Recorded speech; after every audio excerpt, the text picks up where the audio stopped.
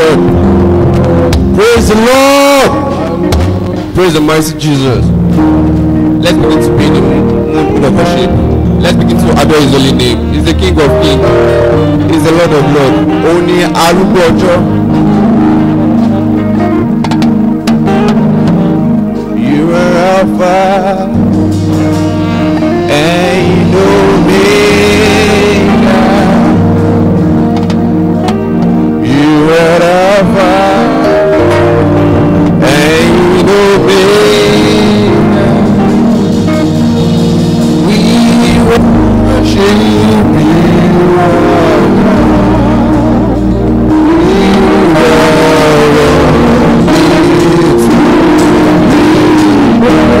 We give you all, we give you all, we give you all. We give you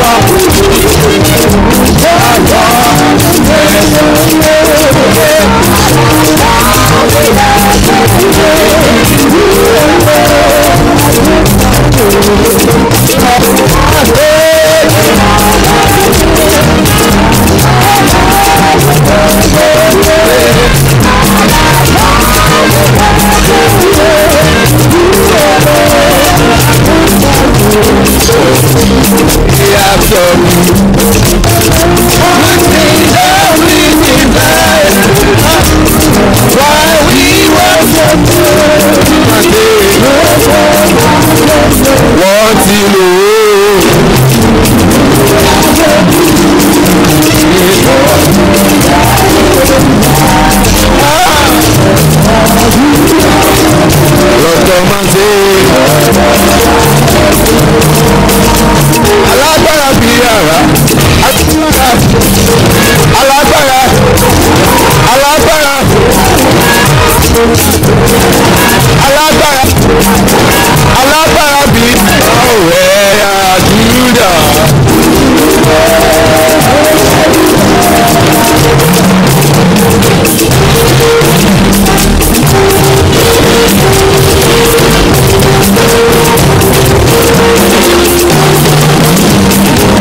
Alágbára. Alágbára. Alágbára. Alágbára bí yàrá ọ̀rẹ́ àdúrà.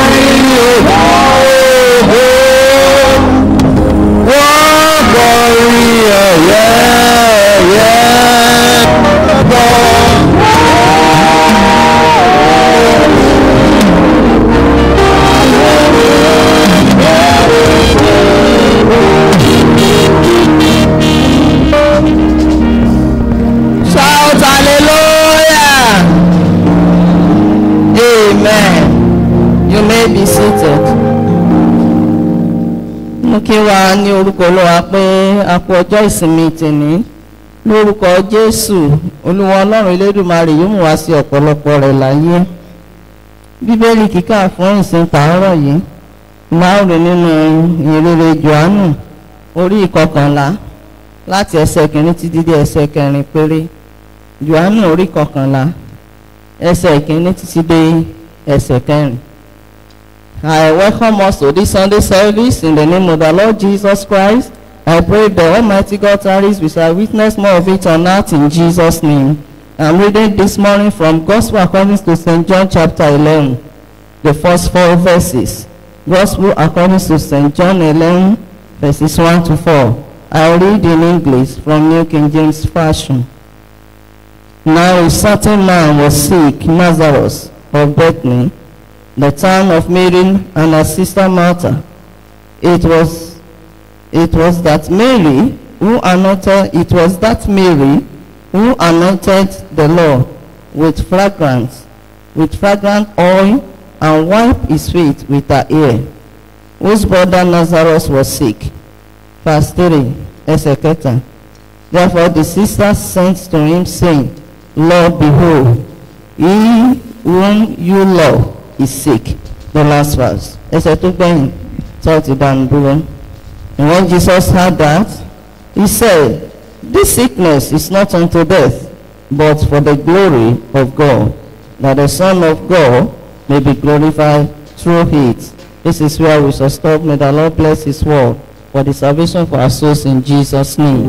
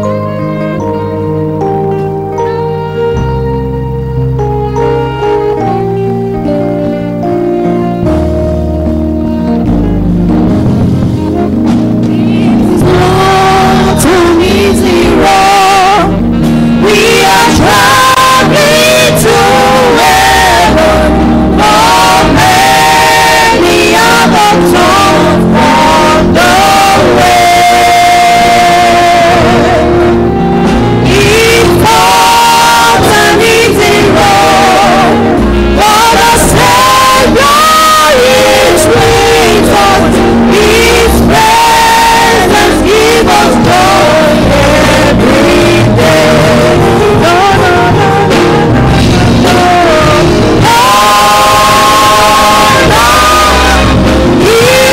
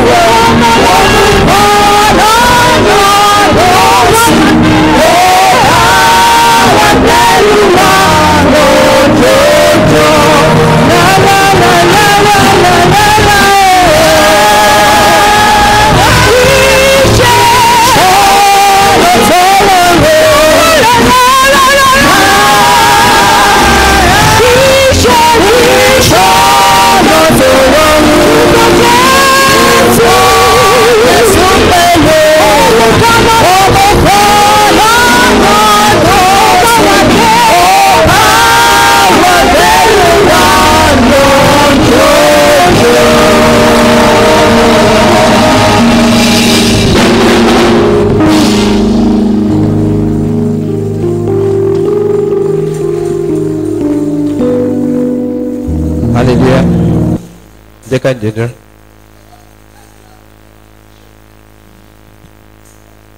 Ọpẹ́ ni fún Ọlọ́run fún oore ọ̀fẹ́ tó fún wa.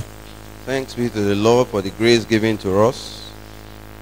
Mo gbàgbọ́ pé lónìí yóò jẹ́ ọjọ́ ìbùkún ńlá fún olórúkọ Jésù. I know for today shall be a great day for us in Jesus' name. Mo tẹ̀ sọ pé kì í ṣe ọ̀nà tó rọrùn nítòótọ́. Even though it's not an easy road, truly. But Olúwa yóò mú wa làjá. But the Lord will help us to scale through. Ẹ jẹ́ ká lọ sórí ìkúnlẹ̀ wa. Let us go on our knees.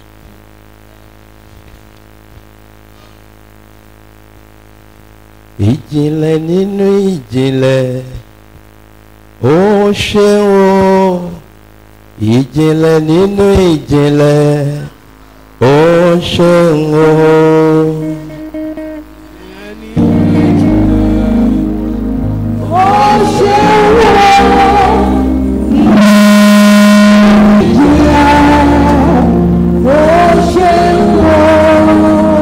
Ìjìnlẹ̀ nínú ìjìnlẹ̀ ó ṣeun bàbá ìjìnlẹ̀ nínú ìjìnlẹ̀ ó ṣeun ó ṣeun.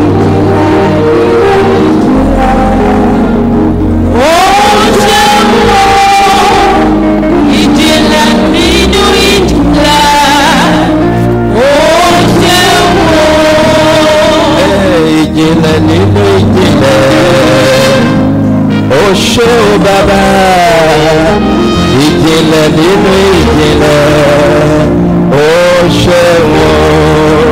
Ìjìnlẹ̀ nínú ìjìnlẹ̀ ó ṣé o. Ìjìnlẹ̀ nínú ìjìnlẹ̀ ó ṣé o.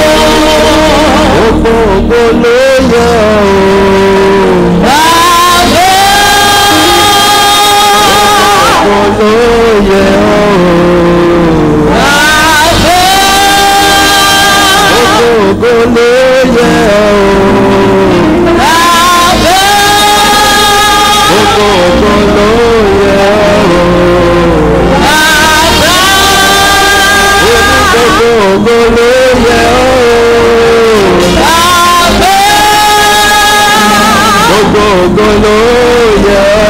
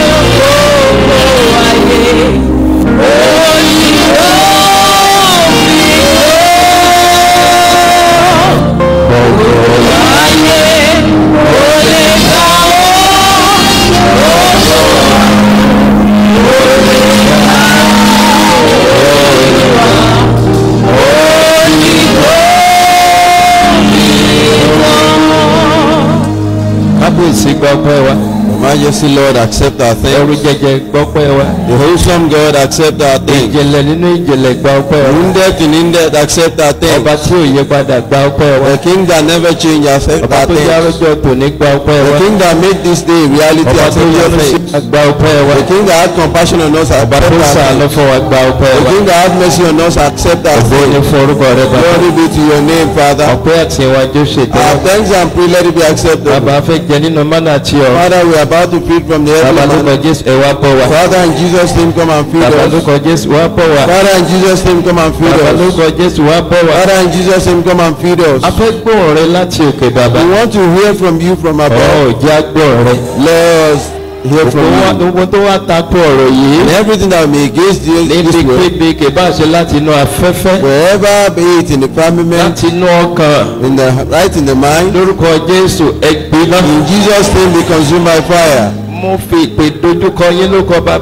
I challenge you by the calling in the name of the Father, Son and Holy Ghost. I challenge you by the covenant of the calling upon me in Jesus' name. The forces that may want to go against this message, the forces that are against this message, I challenge you by the calling of God upon me in the name of the Father, Son and Holy Ghost. Go into captivity right now.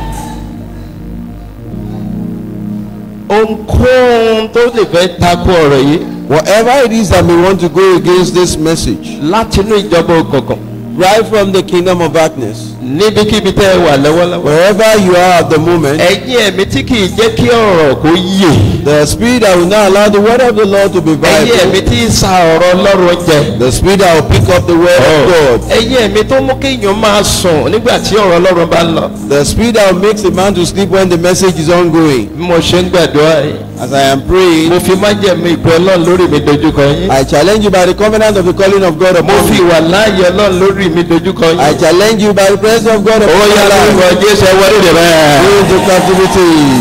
iná ẹ̀ mọ́ kó jó yín. Holy Ghost shall consume you. ọ̀rọ̀ tí a fẹ́ gbọ́ yìí. The message you are about to hear. lórúkọ Jésù ó máa yè. Jesus said, "He shall mo live." fi ìpè Ọlọ́run lórí mi wí. I pray by the calling of ọ̀rọ̀ God tí upon ìjọ me. ìfẹ́ gbọ́ lónìí. The message that the church is about to lórúkọ hear. Jésù ó máa yè. Jesus' name, He shall be kò ní viable. dòkú nínú ayé He rẹ̀. shall be not be dead in our lives. yóò máa so èso. He shall be mo fruitful. fi ìpè wí lórúkọ Jésù. As declared by the calling ọ̀rọ̀ of Jesus' tòní name. máa so èso. The message today shall bring forth lórúkọ fruit. bàbá. In the name of Father, lórúkọ ọmọ. in the name of the Son, lórúkọ ẹ̀mí in mi. the name of the Holy Ghost. mo wá rí ọ̀rọ̀ náà bọ́ lọ́jọ́ And I Jésù. soak the message in the blood of àti Jesus. ọkàn kọ̀ọ̀kan lọ́wọ́lọ́wọ́. And each mind at the orí moment, gbogbo ọkàn bọ́ ní ẹ̀jẹ̀ Jésù. I soak every mind in the blood ọ̀rọ̀ of ikú Jesus. dínà. This message is turned to fire. ọ̀rọ̀ ikú dínà. Jesus' name, the message is turned to fire. bàbá lẹ́yìn ohun gbogbo lónìí. And after all today, jẹ́ Father, ká lè tún fọpẹ́ fún. let us be able to thank you. ẹ ṣé bàbá. Thank you, Father. mo dá gbogbo padà ṣe I ọ̀dọ̀. return all the glory back to you. Jésù Olúwa wa. Jesus our Lord. gbogbo wa pariwo kábíyèsí ní ìgbà mẹ́ta. We all are going to shout His Majesty wọ́n 3 jẹ́ times. kí ariwo ti ẹni tó wà lẹ́gbẹ̀ẹ́ rẹ̀ kó borí And tiẹ̀. you should not allow the person beside you to shout more than you can. nítorí fẹ́ ṣe ní mínì gan nínú ẹ̀mí. And that is what you want to do in the spirit, and you have to be meaningful. sorry kábíyèsí o.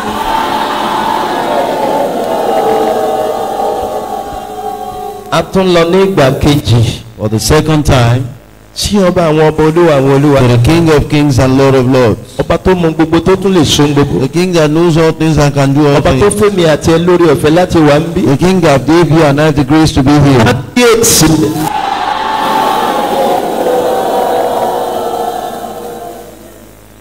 ọba tó máa sọ̀rọ̀ sí ayé rẹ̀. The King that will speak into your life. yóò dẹ̀ mú kí ogun yẹn kó ṣẹ́ pátápátá And will lónìí. make that battle to be completely conquered today. kábíyèsí.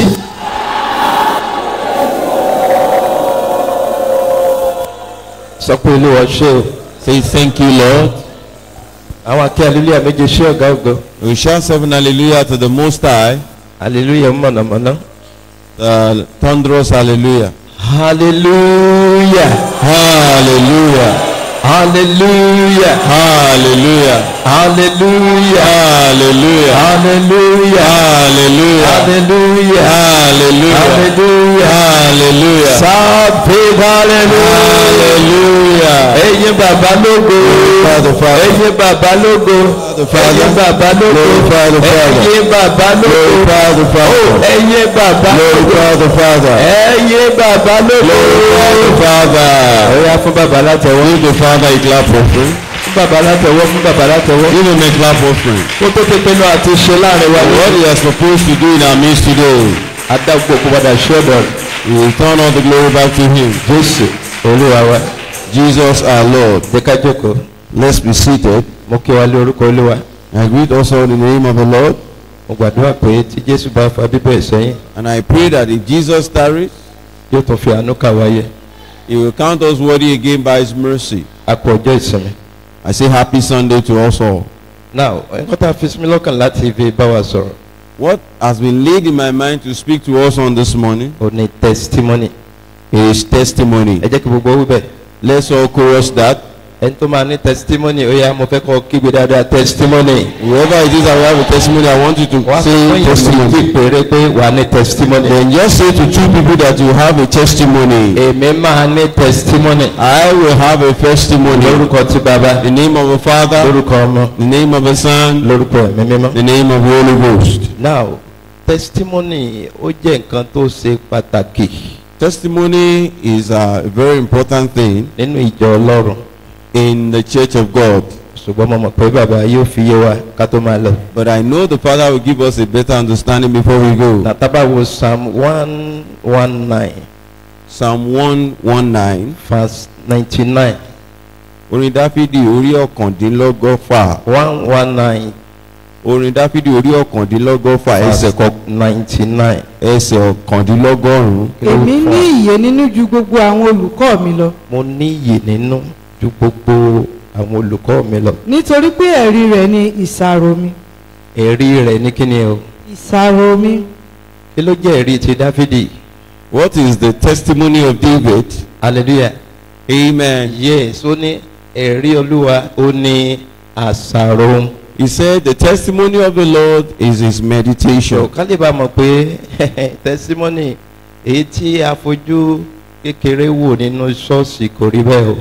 For us to know that the testimony that we oftentimes look down on is not so. Mo mọ̀ pé lẹ́yìn ìwàásù yìí ayé wa yóò yí padà lórúkọ I know right after this message our lives will be transformed in Jesus' name. Ọ̀pọ̀lọpọ̀ ní òye testimony òye rárá. Because a lot of people do not seem to understand the meaning of a testimony at Àwọn all. ìbùkún tó sì wà ń bẹ̀ lọ́pọ̀lọpọ̀ miss. And the blessings that are therein, a lot of people are missing out, So tí ó sì yẹ kó rí bẹ́ẹ̀.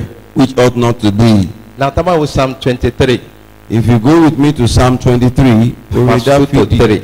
Orin Dáfídì orí Tí a fi kẹtàlélógún fún wa nínú ọdún yìí nìyẹn. ẹsẹ̀ Psalm kejì sí 23. ìkẹta. That's the psalm we are giving for this year. Yes. ó mú mi dùbúlẹ̀ nínú pápá oko tútù. Ó mú mi dùbúlẹ̀ nínú pápá oko tútù. ó mú mi lọ sí ìhà omi dídákẹ́ rọ́rọ́. Yes, nǹkan tí Olúwa ṣe òun ló ń sọ yẹn.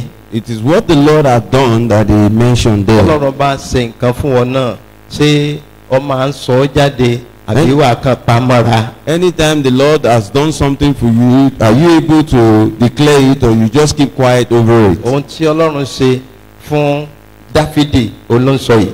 All that the Lord did in the life of David was what he mentioned. Ó ní ó mú mi dùbúlẹ̀ nínú pápá oko tútù. Said he makes me lie down in the green pastures. Jẹ́rìí nǹkan tí Olúwa ṣe kí ni o tó ṣe fún. He was able to testify to all that the Lord did Yes. for him. ó tu ọkàn mi lára. Ó tu ọkàn mi lára. ó mú mi lọ nípa ọ̀nà òdodo nítorí orúkọ rẹ̀. Yes.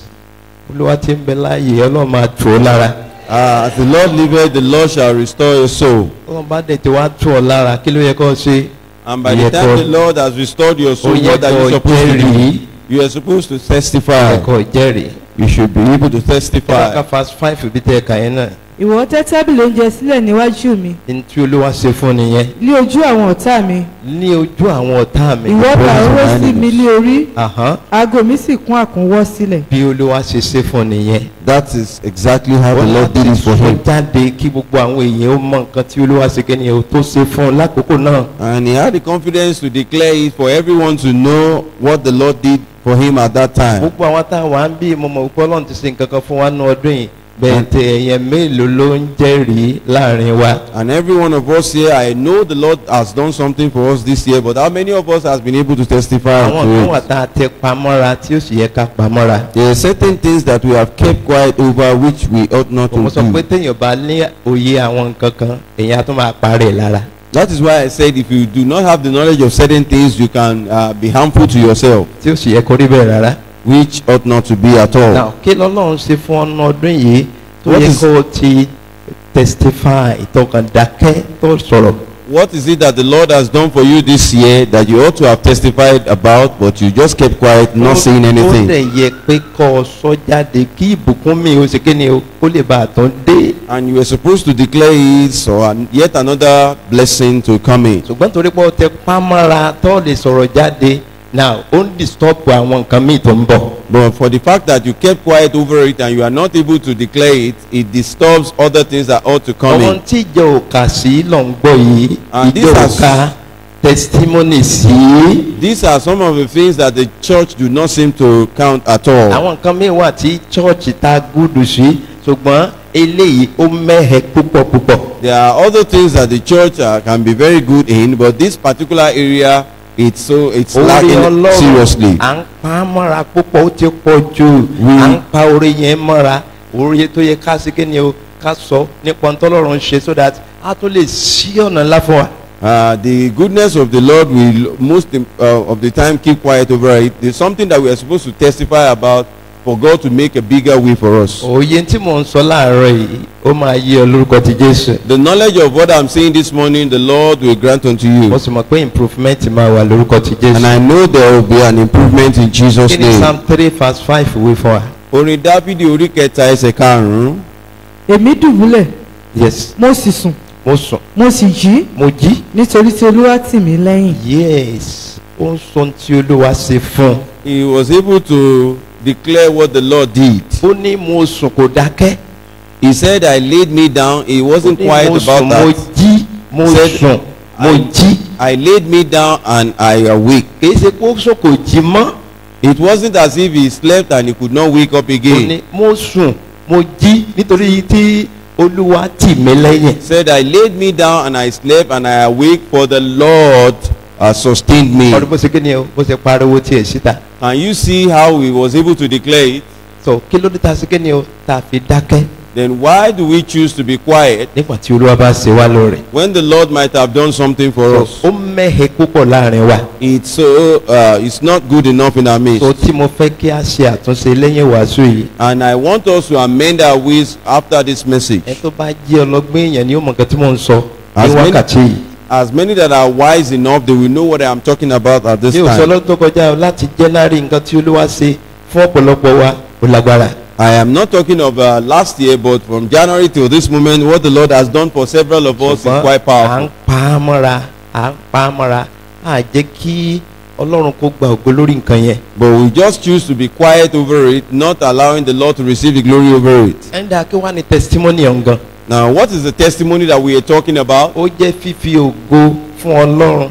It is all about giving all the glory to the Lord. ó kéèyàn ó fi ògo Ọlọ́run kó fi hàn When- níwájú gbogbo ìjọ èèyàn. When you are able to show forth the glory of God before the congregation. èyí ṣe lábẹ́nú eléyìí testimony èyí ṣe pé kọ̀ọ̀kan gbé mi tàbí kọ̀ọ̀kan ra wà níbì kan kọ́ máa sọ pé mo ti yíra mo ti hallelujah rárá Iṣu. níwájú gbogbo ènìyàn ó fi ògo Ọlọ́run hàn. It should not be quietly or secretly, but rather you should be able to declare it before the congregation of people. àwọn tó ń ṣe léyìí wọ́n mọ̀ túmọ̀ rẹ̀ wọ́n kì í sábà ṣe gbogbo ìgbà torí pé tọ́lọ́run bá ti ṣe wọ́n lóore wọ́n á wá síwájú ìjọ wọ́n á ṣe kí ni o wọ́n á wá dúpẹ́ wọ́n mọ̀ túmọ̀ rẹ̀ ni. For people that do this, they don't usually do it, but only when the Lord has done so marvelously for them, they are bold enough to come before the congregation and testify. ara nínú Olúwa mo fẹ́ ká mọ̀ pé testimony kan wà tí ò ṣe é gbé pamọ́. Brethren in the Lord, I want us to realize that there's a testimony that you cannot be hiding. àwọn testimony kan wà tí o lè máa sọ ṣùgbọ́n àwọn kan wà tó ṣe wípé o gbọ́dọ̀ gbé pamọ́ níwájú ọ̀gá ògo. There are certain testimony that you can choose not to share with people, but there are other ones that you cannot afford to be quiet over kí it. ló fà á torí pé ó ti ní májẹ̀mú Ọlọ́run nínú. Why? Because it has the covenant of God with it. so a ṣe nǹkan kan yẹn fún ọ kó lè bá a jáde láti kí ni o láti fi ògo Ọlọ́run hàn so that àwọn tó jókòó wọn lè bá a mọ̀ pé àṣọ Ọlọ́run lè ṣe ti àwọn náà. So that thing might have been done for you for the fact that the people that are also seated can also have a reason to testify to what you have done, to the Lord has done. àwọn kan wà nù church tó ṣe pé testimony wọn gbọ́ táyé wọn ṣe kí ni o tó fi yé padà. There are some set of people in church that they have listened to testimony of people and their lives have been transformed. pé tó o bá lè jáde pé tòótọ́ Ọlọ́run ṣe nǹkan báyìí fún ọ mo ti gbàgbọ́ láti òní lọ Ọlọ́run náà ṣe tèmi. That if you can just be bold enough to come out and then testify, then I believe truly that the Lord will also attend to my tó pé situation. nígbà tó o bá dákẹ́ tó o pamọ́ra tó o sọ inú Ọlọ́run ò ní dùn. But when you rather keep quiet about it, you are not able to share it, the Lord will not be pleased tó ní mo with sọ you. pé ọ̀pọ̀lọpọ̀ wa ti jẹ̀bi lórí testimony tá à ń gbọ́ yìí ọ̀pọ̀lọpọ̀ wa ti jẹ̀bi lórí ẹ̀ tí ó sì yẹ kó rí bẹ́ẹ̀. And that is what I'm saying, that a lot of us have been guilty concerning testimony that I'm talking about, and it ought not to be. ìwé mọ́ sọ pé iye àwọn tí à ń ṣamọ̀nà látọwọ́ ẹ̀mí mímọ́ àwọn ló ṣe kí ni o ló ń ṣe ọmọ The Ọlọ́run. Holy Scripture says, as many that are led by the Spirit of God, they are the sons of God. ìwọ mọ̀ pé tó o bá ń give testimony jẹ́rìí nínú church àwọn kankan wà tọ́lọ́ máa ṣe fún. Do you not realize that when you are able to testify before the congregation, there are certain things that the Lord will do for you? torí pé ọ̀ ń gbé Ọlọ́run ga níwájú gbogbo èèyàn. Because doing that, you are able to magnify God before the whole congregation. bàbá wo Mark chapter 5 verse 25 to 34. ìwé máàkì orí karùn-ún ẹsẹ̀ karùndínlọ́gbọ̀n sí 5:25 to 34. ìwé máàkì orí karùn-ún ẹsẹ̀ karùndínlọ́gbọ̀n sí ẹsẹ̀ kẹrìnlélọ́gbọ̀n. obìnrin kan tí ó ní ìsun ẹ̀jẹ̀ ní ọdún 12 ọdún 12 ló fi ní ìsun ẹ̀jẹ̀. For 12 years he had an issue of blood. ẹ tẹ̀síwájú. ẹni tí ojú rẹ̀ sì rí ohun púpọ̀ lọ́dọ̀ ọ̀pọ̀ àwọn oníṣègùn Aha. tí ó sì ti ná ohun gbogbo tí ó ní tán ó ti ná ohun gbogbo tó ní tán. tí kò sì sàn rárá. ìyá yìí ó sàn rárá o. And she was not any better. torí bàbá fẹ́ fi gba ògo, bàbá fẹ́ fi gba ògo, ó fẹ́ kí o ṣe nígbà tó ń bá ṣe miracle yẹn kó lè ṣe kíni, kó lè sọ fún gbogbo ayé. Because the world wanted to be glorified through it, that eventually when the miracle might have taken place, she can testify to the whole world. ẹ tẹ̀síwájú. ṣùgbọ́n kàkà bẹ́ẹ̀ ó ń pọ̀ síwájú. ó ń pọ̀ sí i torí pé àkókò ò tí ì tó láti stop ogun yẹn nítorí ìdí kan. But it grew worse because the time was not set for that battle to be over because of a reason. Yes. nígbà tí ó gbúròó Jésù nígbà tó wá gbúròó Jésù. ó wá sẹ́yìn rẹ̀ ó wá sẹ́yìn rẹ̀. láàrin ọ̀pọ̀ ènìyàn láàrin ọ̀pọ̀ ó èèyàn. fọwọ́ kan aṣọ rẹ̀ ó fọwọ́ kan aṣọ nítorí rẹ̀. tí ó wí pé Ẹ̀hẹ́. bí mo bá ṣáà lè fi ọwọ́ mi kan aṣọ rẹ̀ Yes. ara mi yóò dá. ara mi yóò dá. lọ́gán ni ìsun ẹ̀jẹ̀ rẹ̀ sì ti gbẹ Ẹ̀hẹ́. òun sì mọ̀ lára rẹ̀ pé Ẹ̀. a mú òun lára dá nínú àrùn náà. lójú ẹsẹ̀ ó ti mọ̀ pé asekẹ́ni o a ti ṣe miracle nínú ayé o. And lọ́gán Jésù sì ti mọ̀ nínú ara rẹ̀ ẹ máa pé gbọ́ o. Yes. àṣẹ ti ara òun jáde. Jésù Olúwa mọ̀ pé kí ló ṣe o, kí ló ṣẹlẹ̀. àṣẹ ti ara òun jáde. Ẹnìkan ti táàpù, ó ti táàpù orí ọ̀fẹ́ kan tó lágbára. Jesus knew that somebody has tapped a powerful grace. Jésù Olúwa asekẹ́ni o, ó stop. And Jesus the Lord stopped. pé ta ló fọwọ́ kàn mí, ẹ̀yin èèyàn tó wà níbí, ta ló fọwọ́ kàn mí. That who has just touched me from in the midst of the multitude. àṣẹ ti jáde, àṣẹ ti jáde. A virtue has just gone out. ẹ tẹ̀síwájú. ó yí padà láàrin ọ̀pọ̀ ènìyàn ó sì wí pé Yes. ta ni ó fi ọwọ́ kàn mí lé aṣọ. àwọn ọmọ ẹ̀yìn rẹ̀ wí fún un pé ìwọ rí bí ìjọ ènìyàn ti ń há ọ lé àyè. Yes. ìwọ sì ń wí pé Ìwọ wí pé ta ni ó fi ọwọ́ tọ́ mi. ó sì wò yíká láti rí ẹni tí ó ṣe nǹkan yìí. Yes. ṣùgbọ́n obìnrin náà ní ìbẹ̀rù àti ìwárìrì. ní ìbẹ̀rù kan tó ń ṣe ọ̀pọ̀lọpọ̀ nìyẹn, ìbẹ̀rù. That is the problem of so many people. ó là kí Fear. fẹ́ try láti jáde síta Because láti of- sọ nǹkan tí Olúwa ṣe fún wa. Because of fear, we are not confident enough to come out and testify to what the Lord has done. Chọ́ọ̀chì wa yẹn àwọn èèyàn pọ̀ ń bẹ gan. That church, we have so many people that will be láti looking at ẹ̀rí èèyàn bíi me. méjì mẹ́ta la wà ń bẹ. If we were to be 2 or 3 people, màá nígboyà láti jáde. I would have been bold enough to testify. ìwọ́n ti máa kọ́ jáde tí mo gbé mi tí mi ò gbé microphone dání rí tí mo And- wá gbé dání tí mo wá sọ pé hallelujah báwo mo ṣe fẹ́ sọ̀rọ̀. But by the time I go out now, and I have never done it before, holding the mic and I say, I shout hallelujah, how would I do that?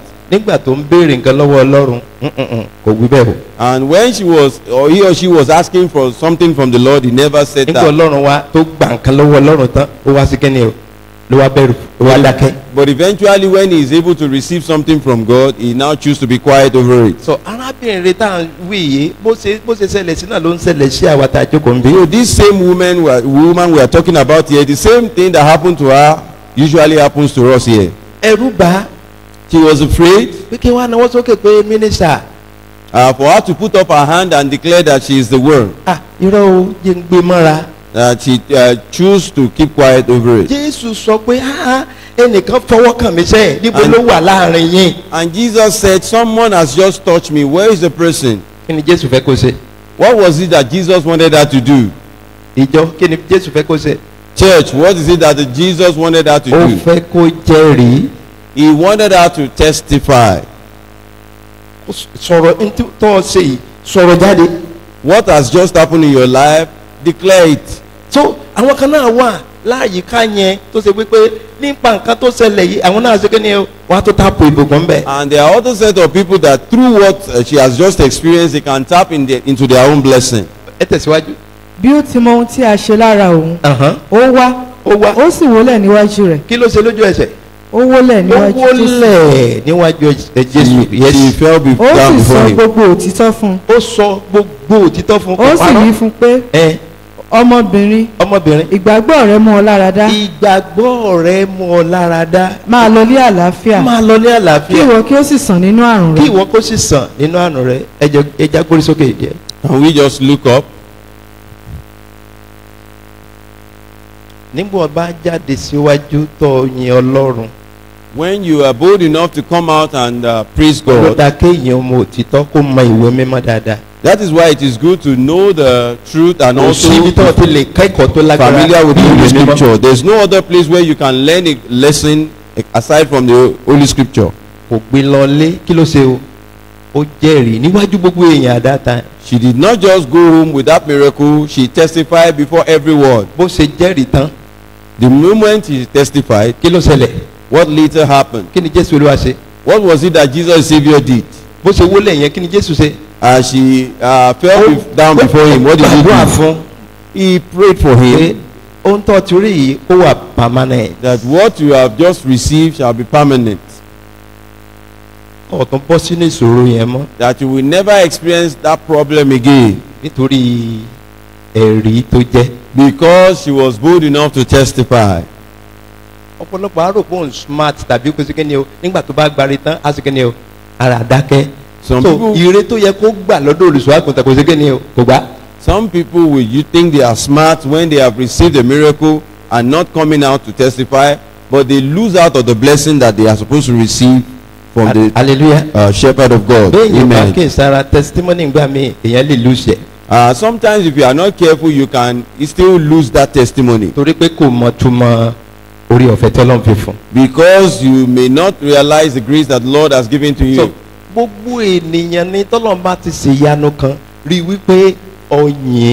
So ọ̀tọ̀ ni pé ká ṣe kíni o ká dìde ká kọrin ká pàtẹ́wọ́ ká jó ọ̀tọ̀ ni gbogbo yẹn o ọ̀tọ̀ ni pé kí ìwọ gan ó jáde síta kó ṣe kíni o ẹ jọ̀ọ́ gbogbo yín pátá ẹ bá mi hallelujah bàbá ṣe nǹkan kan fún mi ní tí bàbá ṣe fún mi rè bàbá ń gbọ́ nǹkan tó ń wí torí pé ò ń gbé e ga lọ́wọ́lọ́wọ́ níwájú gbogbo yìí àti iwájú àwọn ogun ọ̀run tó wà ní ṣọ́ọ̀ṣì. It's a different thing when we are praising God or magnifying his name, but it's another different thing entirely when you are bold enough to come out and testify and you are asking people to shout hallelujah with you because the Father is attentive to what you are saying.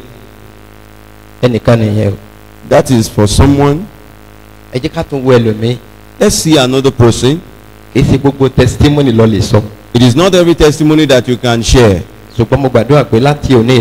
But I pray that from this moment, the Holy Spirit will help you.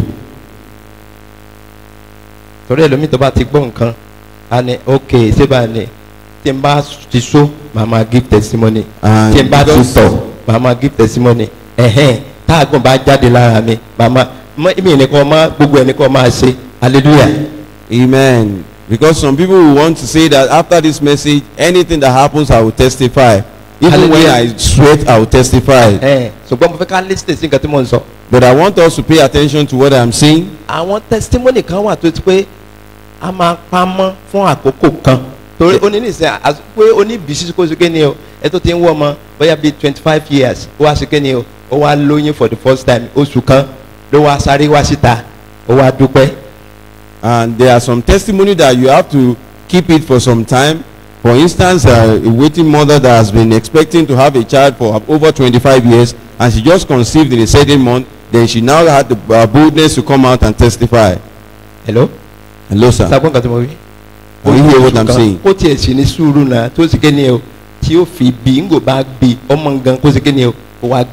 She has to be patient until she had she's delivered of the baby, then she can come and testify. There is always a lesson concerning everything. Amen. Amen. Go with me to the book of Luke. 17. Ìwé Luke orí kẹtàdínlógún. 11 to 19. Ẹsẹ̀ kọkànlá sí ẹ̀kọkàndínlógún. Ó sì ṣe bí ó ti ń lọ sí Jerusalem. Ó kọjá láàrin Samaria òun Gálílì. Bí ó sì ti ń wọ inú ìletò kan lọ, àwọn ọkùnrin adẹ́tẹ̀ mẹ́wàá pàdé rẹ̀. Wọ́n dúró lé òkèèrè. Wọ́n sì nà án sókè wípé, Jésù olùkọ́ni, ṣàánú fún wa. Nígbà tí ó rí wọn, ó wí fún wọn pé, ẹ lọ fi ara yín hàn fún àwọn àlùfáà. Ó sì ṣe bí wọ́n ti ń lọ, wọ́n sì di mímọ́. Nígbà tí ọ̀kan nínú wọn rí pé a mú òun lára dá, ó padà, ó sì fi ohùn rara yin Ọlọ́run lógo, ó sì wólẹ̀ lẹ́bẹ̀ẹ́ ẹsẹ̀ rẹ̀, ó ń dúpẹ́ lé ọwọ́ rẹ̀. Ará Samaria ni òun sì ṣe. kí ló ń ṣe lójú ẹsẹ̀? What was it that he did? ó wólẹ̀, kí ló ṣe? Ó ń dúpẹ́ lọ́wọ́ Jésù. He fell down on his face and gave thanks to Jesus. kò ká pé normal thing ni, so kò ní ìdí kí n lọ dúpẹ́. He never thought olùgbàlà ni, kò ní ìdí. he never thought it's a normal thing that he should go and thank him. That is it not the Savior? òye ṣe pàtàkì gan.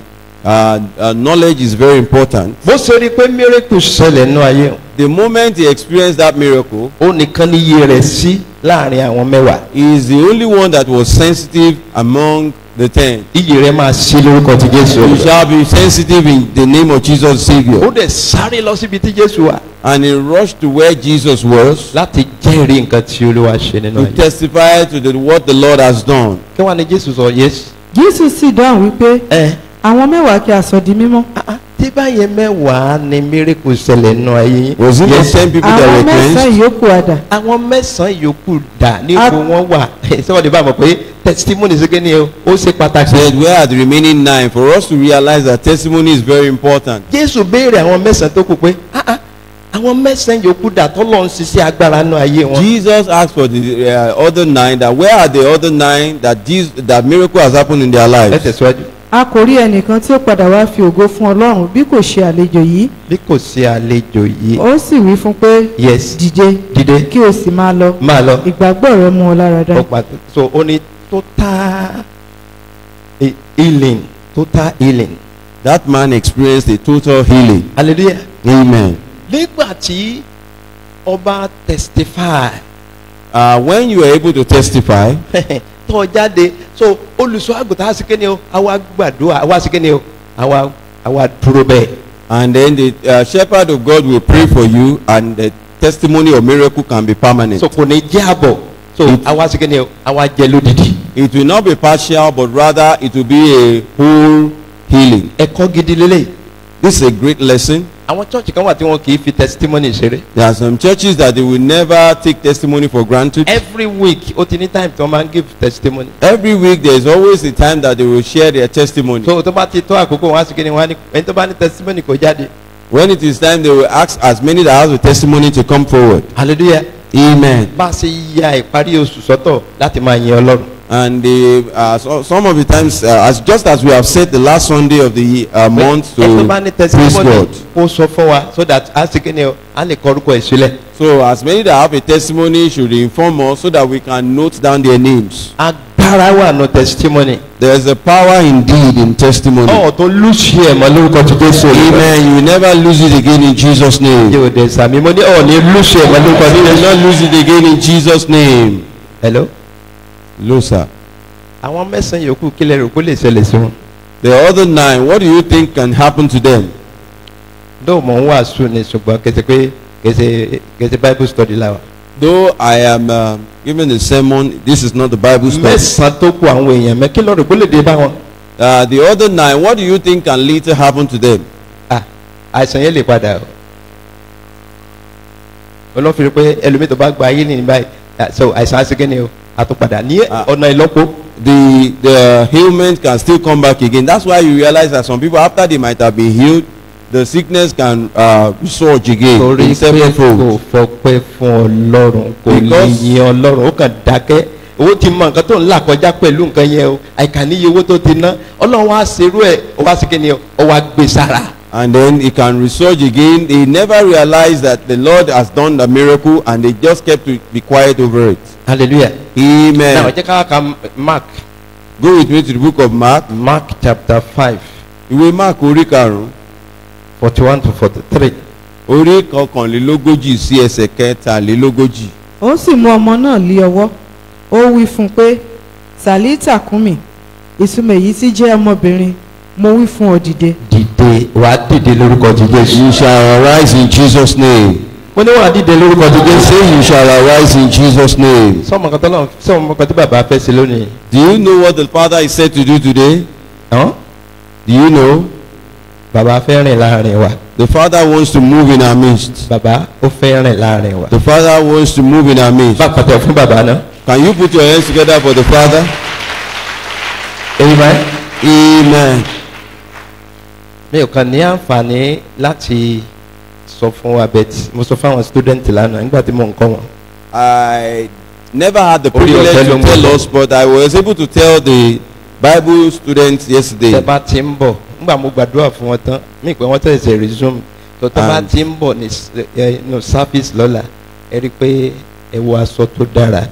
And I sounded it to them that when they are coming the service today, they should be well dressed, A fẹ́ pàdé bàbá. and then we can be blessed. Hallelujah. Amen. Àwọn nìkan mo rí sọ́ọ̀sì mi rè é àwọn náà nìkan mo lè jíṣẹ́ fún torí pé gbèsè time ti program ń lọ. So, and they were the set of people that I can see that they have taken note of what I said, and because it wasn't the time of program, Àfi tí wọ́n bá ṣe kí ni o tí wọ́n spread ẹ̀ fúnra wọn. except they have sounded the message to other people. Hallelujah. Amen.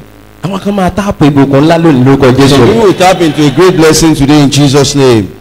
So by the time tá a fẹ́ ṣe offering dákun ẹ bá fún wa ní envelope. By the time we are giving the offering, let's give people envelopes. Hallelujah. Amen. Kò jù báyẹn lọ. That is just it.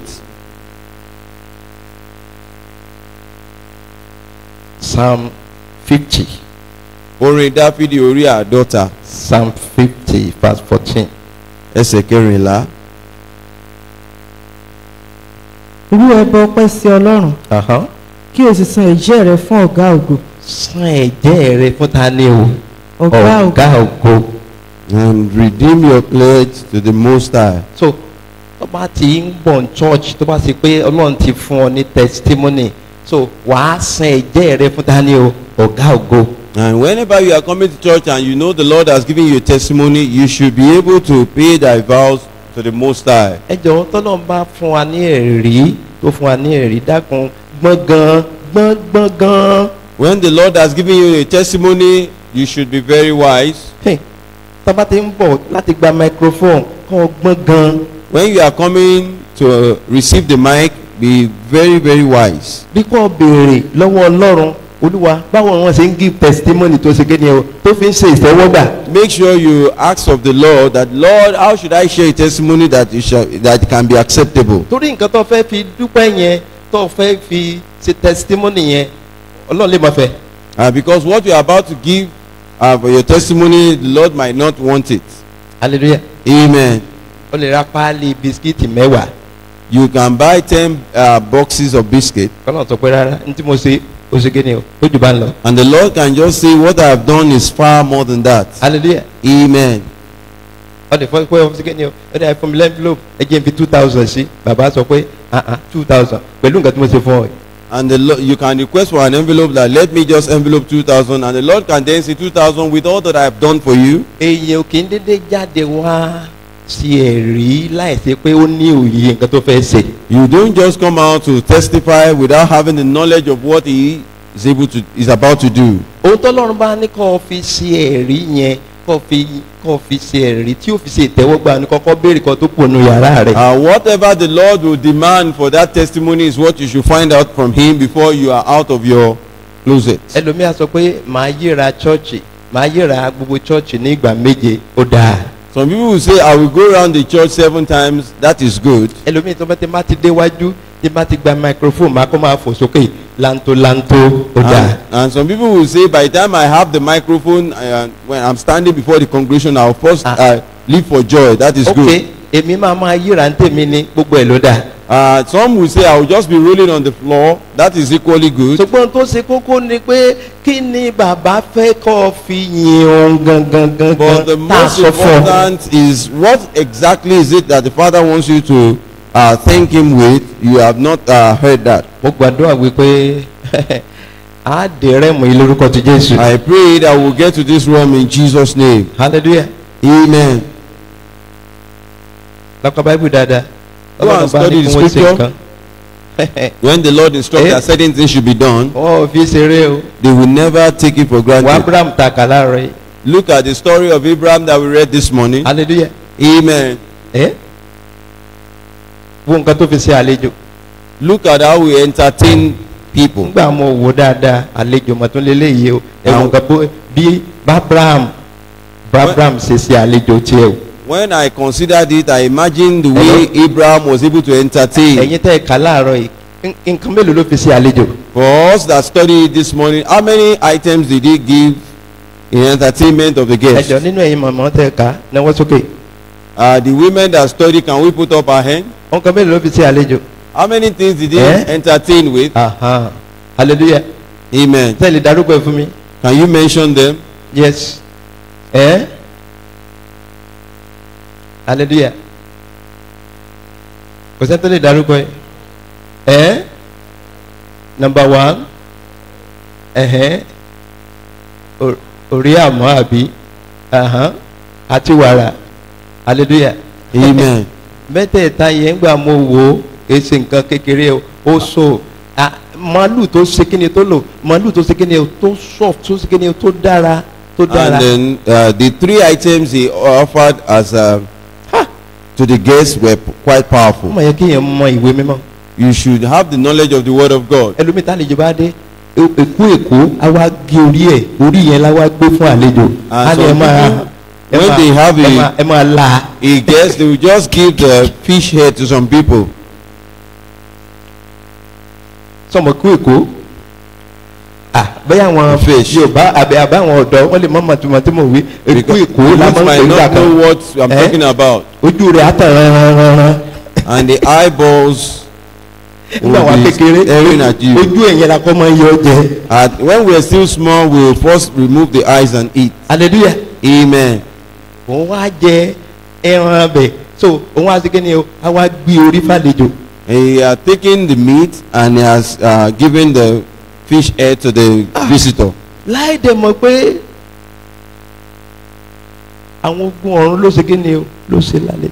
And on the part of Abraham, he never realized that he entertained the host of heaven. Ẹ̀ńtọ́ máa ṣe láyé lójú táyé ó fi yí padà nínú ọdún. Blessing that we entertain this year that will make your life to be transformed this year. Bàbá máa darí ẹ̀ wá. The Father will lead them to you. Hallelujah. Amen. Ẹ̀kọ́ lílé yìí o every day ní kẹ́ ẹ máa ṣe kí ni o ní kẹ́ ẹ máa kẹ́kọ̀ọ́ nínú ìwé mímọ́. Every time we should learn a lesson in the Holy Scripture. Hallelujah. Amen. Pálíjọ bá dé tọmọ pé kì í dédé wá kì í ṣe ẹni tó ń wá lójoojúmọ́ o tó bá tún ti wá ní ìsìn eléyìí ìsàlejò mọ́ o. So anytime you have a guest and you know he doesn't come all the time, but if he comes regularly, that's no longer a guest. Ó ti donílé. That one has become a friend. Hallelujah. Amen. Àlejò lágbélé. But this is a guest. Báwo lọ ṣe ń ṣe àlejò? How do you entertain your guest? Àwọn kan wà tó ní star tó ti pé tó bá sin wọn lálejò kò sí ní ọjà rẹ máa move. There are some people that they have a lot of stars that when you entertain them, then your business will move. Hallelujah. Amen. Ẹ tó bá ní màáyà tọmọ kékeré sí kíni tó bá ń bọ̀ tó rí a lè sọ fún ọ pé yá ra nǹkan fún mi yẹn ó máa lágbára púpọ̀. And some people that has this, the gift of discernment of spirit, when they are minister to buy something for a child, they will quickly do it. Gbogbo àwọn òye yìí Ọlọ́run máa fi fún wa lórúkọ tó Jésù. The Lord will give us the knowledge of these things in Jesus' name. Ẹ jẹ́ ká wo bí Hannah ṣe jẹ́rìí. Let us see how Hannah testified. Amadada. We are familiar with that verse. 1 Samuel chapter 1 verse 24 to 28. Ìwé Samuel kìíní orí kìíní ẹsẹ̀ kẹrìnlélógún sí ẹsẹ̀ kejìdínlọ́gbọ̀n. Nígbà tí ó sì gbá mú lé ẹnu rẹ̀. Yes. Ó sì mú gòkè lọ pẹ̀lú ara rẹ̀. Pẹ̀lú ẹgbọrọ màálù mẹ́ta. Kí ló ṣe o? Ẹgbọrọ màálù mẹ́ta. Àbẹ́yọ̀kan ni. With 3 bullocks. Is it just one? A pè ní ẹgbọrọ màálù mẹ́ta. With 3 bullocks. Kí ló fẹ́ lọ fi ṣe? What is our intention with that? Testimony nìyẹn. That's a testimony. Fẹ́ lọ fi dúpẹ́ ó fẹ́ fi jẹ́rìí níwájú gbogbo ìjọ. That you should go and testify with it before the whole congregation. Yes, ẹ tẹ̀síwájú. Àti ìyẹ̀fun éfà kan. Àti ìgò ọtí wáìnì kan. Yes. Ó sì mú wá sí ilé Olúwa ní Ṣílò. Ní Ṣílò nílé Olúwa àbí bó wọ́n ló mú lọ o. She brought it to Shiloh in the house of the Lord. Sọ́dọ̀ àlùfáà wọn ló mú lọ. Was it to the priest? Ó mú lọ priest? ilé Olúwa. She took it all to the house of the Lord. Nígbà tí wọ́n náà bá fẹ́ give tó fẹ́ yin Ọlọ́run tó fẹ́ give testimony kí ló ń mú lọ sí ilé Olúwa. And when you are about to praise God or testify to what He has done, what do you usually go with? Ẹ tẹ̀síwájú. ọmọ náà sì wà lé ọmọdé Uh-huh. wọ́n sì pẹ́ gbọ́rọ̀ màálù Yes. wọ́n sì mú ọmọ náà tó Élì wá Hánà sì wí pé olúwa mi bí ọkàn rẹ ti wà láàyè olúwa mi èmi lé ọmọbìnrin náà tí ó dúró lé ẹ̀bẹ̀ ọ̀dọ̀ rẹ ní ìtì ń tọrọ lọ́dọ̀ olúwa Yes. ọmọ yìí ni mo tọrọ olúwa sì fi ìdáhùn ìbéèrè tí mo béèrè lọ́dọ̀ rẹ̀ fún mi Ó yin Ọlọ́run nìyẹn o. Yes. He was nítorí proving náà God. pẹ̀lú èmi fi fún olúwa Èmi fi fún Olúwa. ní gbogbo ọjọ́ ayé rẹ̀ Uh-huh. nítorí tí mo ti béèrè rẹ̀ fún olúwa Mo béèrè wọ́n rẹ̀ sì fún Olúwa. wọlé sìn olúwa níbẹ̀. Hallelujah. Amen. Ó lọ dúpẹ́. She went back to thank God. Nǹkan tí mo fẹ́ ká wò ni pé kí ló fi dúpẹ́ nígbà tó ń jẹ́rìí. And what I want us to think about is that what was it that she went to thank God with after she testified? Hallelujah. Amen. Bẹ́ẹ̀ bá tiẹ̀ kú tó o bá tí ì fẹ́ jẹ́rìí ó kú bẹ́tà nǹkan tó fẹ́ fi jẹ́rìí yẹn ṣe ni ẹ o òun ló ṣe kókó. If you are not yet ready to testify, it is better for you to wait until you are able to have what you are giving as a Ibi gift tó or ti lè testimony. kẹ́kọ̀ọ́ náà nínú ìwé mímọ́ tó tí wọn náà bá fẹ́ jẹ́rìí tiẹ̀ dákun láti wákàtí yìí lọ jẹ́ kí ẹ̀mí mọ́ kó máa tọ́. And then the only place where you can learn a lesson is from the Holy Scripture. Whenever you are about to testify, let the Holy Spirit lead you. Àwọn tó jẹ́rìí sí agbára Ọlọ́run pọ̀ ní ìwé mímọ́. There are several people that testify to the power of God in the Holy Scripture. Dáfídì náà jẹ́rìí sí agbára Olúwa. David equally testified to the power of God. Tọ́bádélé kọ́ lọ ka 2 Samuel 22.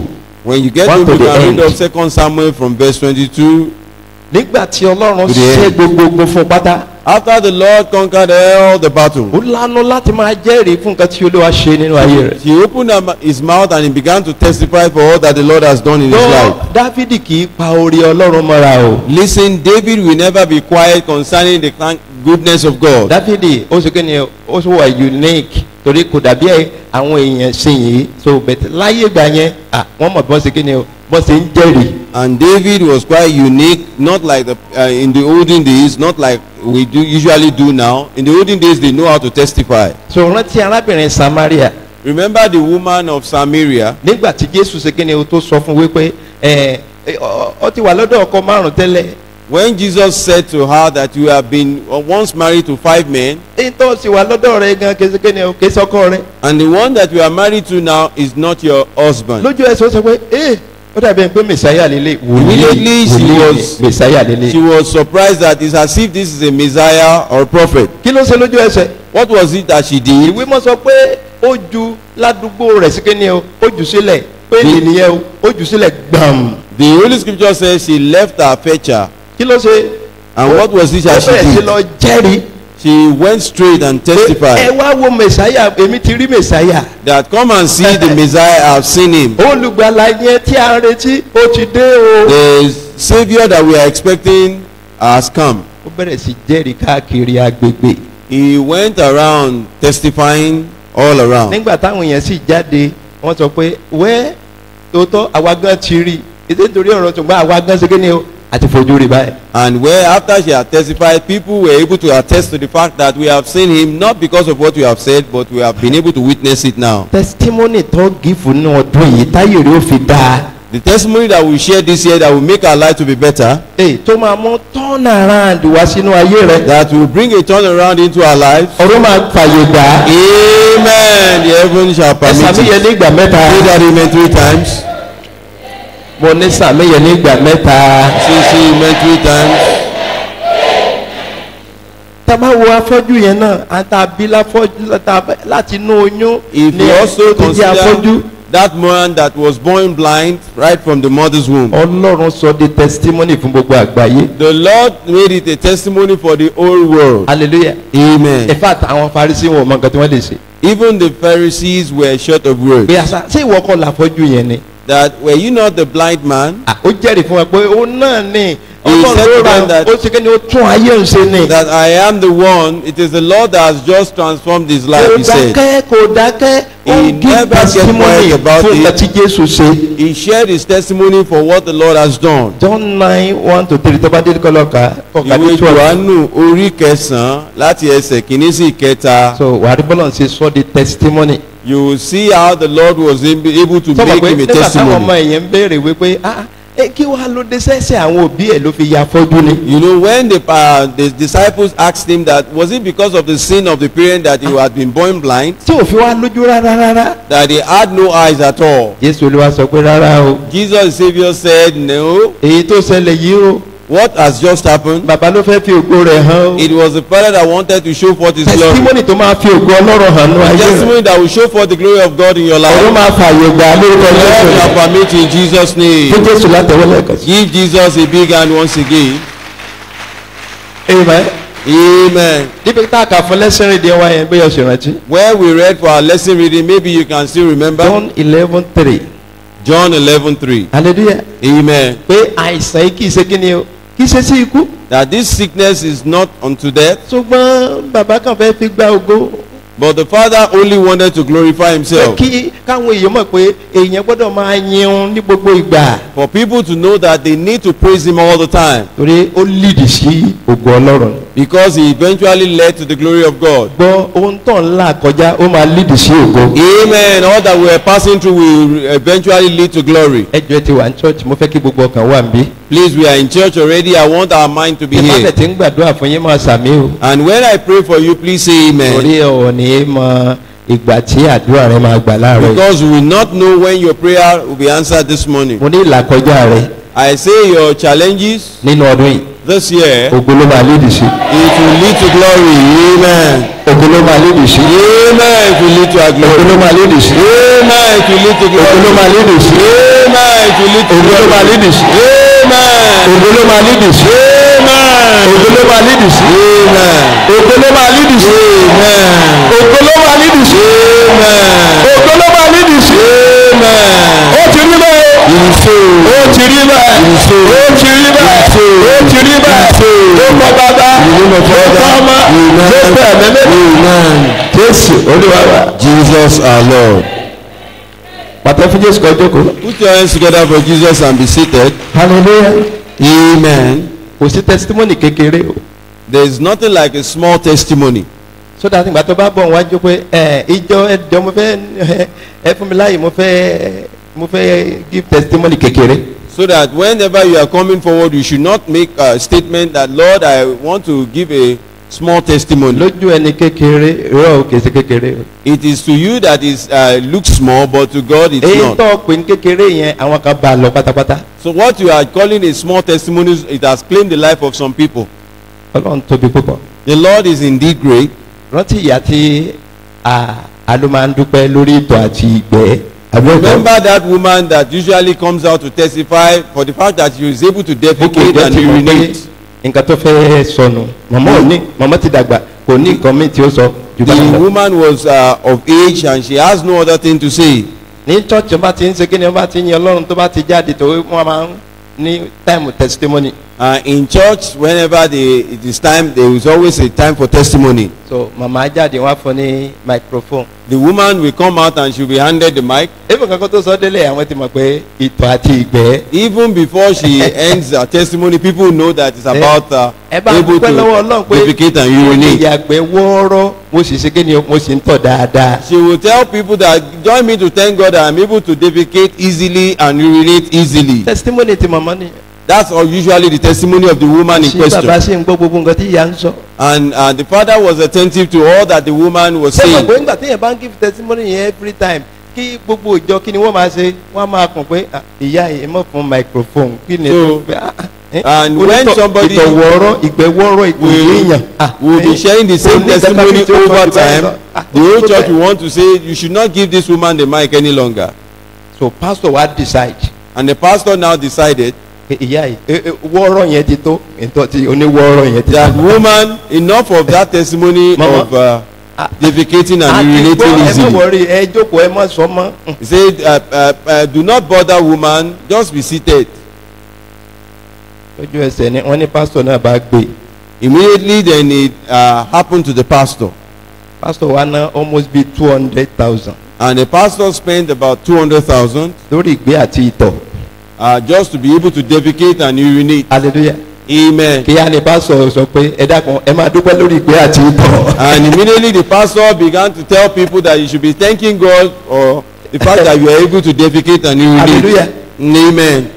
ọmọ pé orí ọ̀fẹ́ ní tó bá lọ sí tọ́lẹ̀tì yẹn tó sì sáré tọ̀ tó sáré jáde àwọn kan wà tó bá débẹ̀ wọ́n á máa gbin ni o. Do you not realize that it's a grace when you are able to go to the toilet and you are able to defecate and urinate? There are some people when they get there they will just be groaning. wọ́n yàgbẹ́ kò sí kéde o kò sí nǹkan kan kò há mọ́ ń di.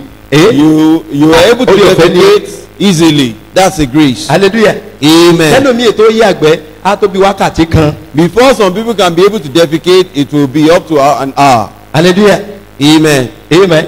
Amen. Ìkan wà náà ọmọ mi tó bá ti di tọ́lá ti fúrufúrufúru ó ti jáde gbàm anisọ ti yàgbẹ́ tán nìyẹn. And one of my children, gbogbo kékeré mo ti yàgbẹ́ tán. when they get to the toilet, you ask them, are you done using the toilet? Saying yes, I am done. a máa ń fi ṣe yẹ̀yẹ́ lẹ́kọ̀ọ́ kan gbà mí. We usually make jest of her sometimes. yàgbẹ́ tán. yẹ ló sọ ẹ wá sí kíni o ẹ wá clean nǹkan tó ń sọ nìyẹn. And then she wants to claim what she has said. Olúwa yóò ràn wá lọ́wọ́. Amen. tẹ̀tí rántí ìyá oní tó ní gọ́tà. Do you also remember the woman that has goiter? wọ́n ní wọ́n ṣe kíni wọ́n ṣe ìsọjí. They said they were having a crusade the 7 days. for about 7 nígbà days. tí ìsọjí yẹn fẹ́ parí so màmá wa jáde pé ṣe ránṣẹ́ tẹ̀rí ó ti lọ. And when the crusade was about to end, the woman came out and testified that this goiter is already gbogbo ìjọba gone. ń ká hallelujah. That the whole church should join me to shout hallelujah. ogun ti lọ pátápátá o. And this battle is ó completely gba microphone gone. níwájú gbogbo èèyàn ni o. She received the microphone before àwọn èèyàn everyone. wá ń wò pé intan ń ká hallelujah sí ó sì wà lọ́rùn rẹ̀. And people were watching and saying that what you are testifying over is still right ọmọ. there. so wọ́n wá fi sí yẹ̀yẹ́. And they were making jest of her. ṣùgbọ́n gbà tó di àárín ọ̀sẹ̀ yẹn. But within that week, bí kìíní yẹn ṣe ra pátápátá ni. and it just disappeared. ọmọ yẹn ò gbọ́ mọ́. The woman never experienced it again. kọ́ mọ̀ pé agbára wà nù testimony. For you to know that there's power in testimony. àtọ̀ fẹ́ẹ̀lì nínú testimony mà ló We never fail in testimony again in Jesus' ọ̀sán name. ní fẹ́ẹ̀lì mà. I say we will not fail in testimony again. lọ ìwé mọ́ sọ pé àfún alẹ́ mi bẹ̀rù. Listen, the Holy Scripture says we are not given the spirit of fear. yes n tẹ́ ẹ̀ fi fẹ́ give testimony ìbẹ̀rù ti pọ̀ jù. Why some of us would not want to give a testimony is because of fear. tó bá déwájú sí wọ́n ní hàn jùmọ̀ mi báyìí. That when I get to the front, are they not going to be staring èyí tó at máa me? tẹ̀ tí wọ́n fẹ́ give testimony sí wọ́n tún ní dọwọ́ bò báyìí. And by the time I am about to share the testimony, I hope they are not going to attack ohun it. tọ́pọ̀lọpọ̀ fẹ́ fi give testimony. That's the reason why so many people will not want ṣé to ọlọ́run give sọ a pé kọ́ ọ testimony. má give testimony. But as the Lord said, you should not give a testimony. hallelujah.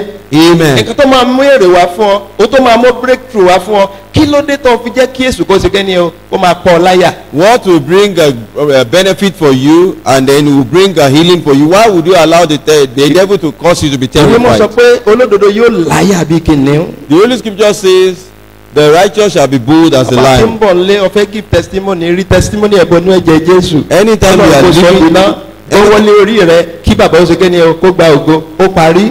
anytime you are leaving your home and you have the intention of testifying, just dip your testimony in the blood of Jesus, place your hand on your head, ẹ and rí that nígbà settles tí a it. bá padà sínú testimony kò sẹ́ni tí ó sọ fún wa bóyá ọ̀sẹ̀ lọ́fẹ̀ẹ́ máa yan ọlọ́run. And by the time we begin to testify, no one will have to sound it to us. Maybe every week we'll have a reason to ìdí rẹ̀ ni pé testify. àkókò ìjọ ti tó láti máa yẹn láti máa give testimony. The reason is because the time of the church has come to wá testify. gbọ́ eléyìí.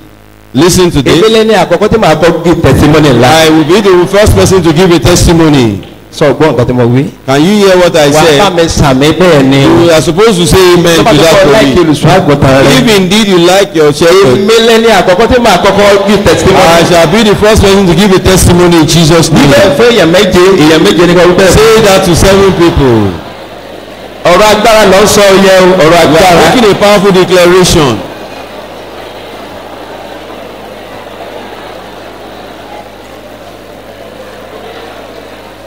ó lè má believe ẹ ọtí sọ. They might not believe you, but you have said it to them. yes wà ní testimony.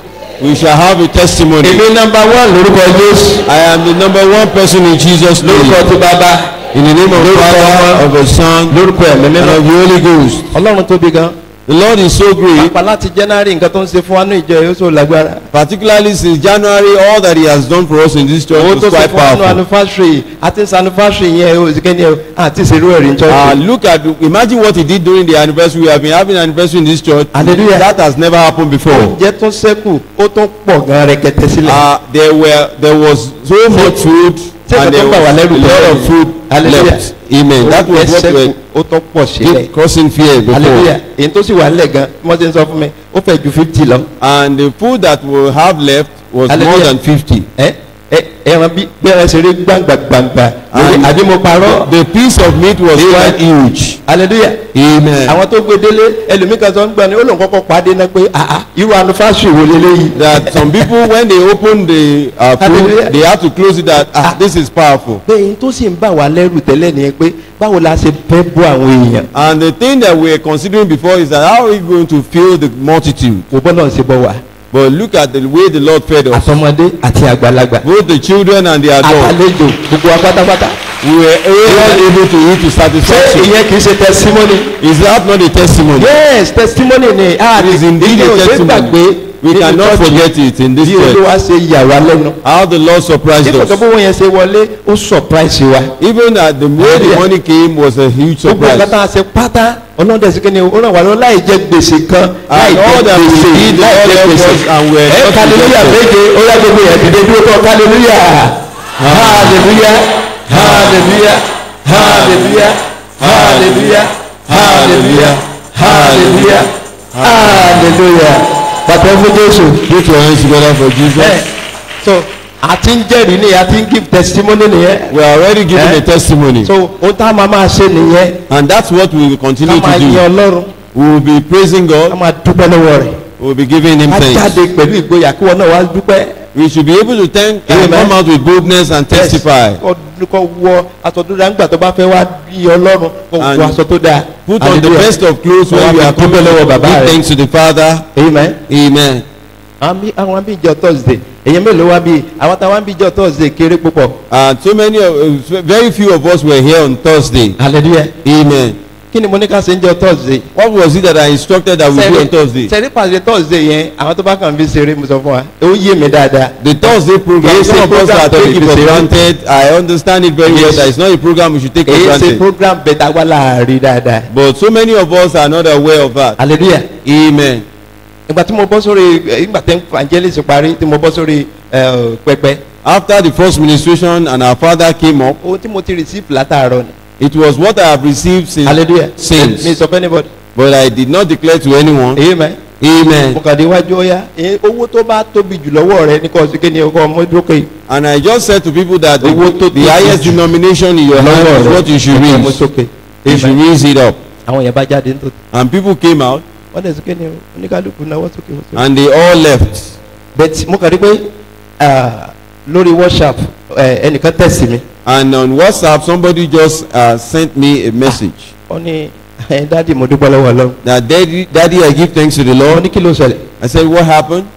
Ó ní 450 ló ní lọ́wọ́ tó ń fi wá church 450 said- gbogbo family táwọn ó sì fi jẹun lálẹ́ ọjọ́ yẹn. That they only have 450 naira for the entire family to feed that night. Téèyàn bá níbi ọmọ bíi mẹ́ta. And if you have about 3-4 children, ó tó. will 500 naira be enough to feed them in this current situation?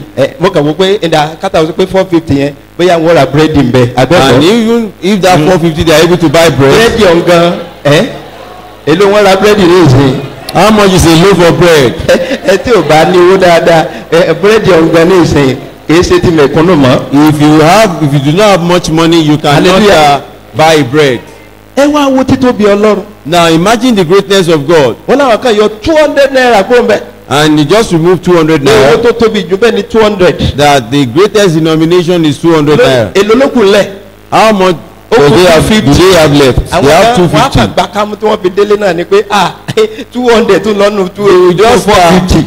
they will just conclude that we will manage this 250 that we have left. Hallelujah. Amen. Gbogbo iwájú bí gbogbo wọn dúró sí. And everyone was standing Wọ́n ní ìkẹta here. àwọn kan béèrè ni pé ó lóhùn. And he said they just asked that, Lọ́wọ́ Lord, sí náwó ìsókè. as I have raised this money, Dọ́tà mi tí ìsanwó skul rẹ̀. I am here to pay the school fees of my daughter. ràn mí lọ́wọ́. Help me. bá a sanwó ọmọ yìí. Pay up my child's school fees for me. bàbá lọlé.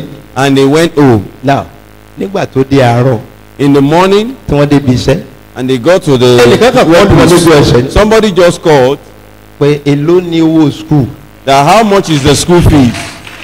45,000. 45,000. And he was ó sẹ́ndì ẹ̀ sórí àkáǹtì ẹ̀. lójú ẹsẹ̀.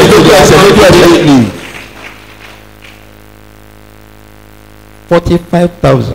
45,000 naira. èló ló mú jáde. How much did she give?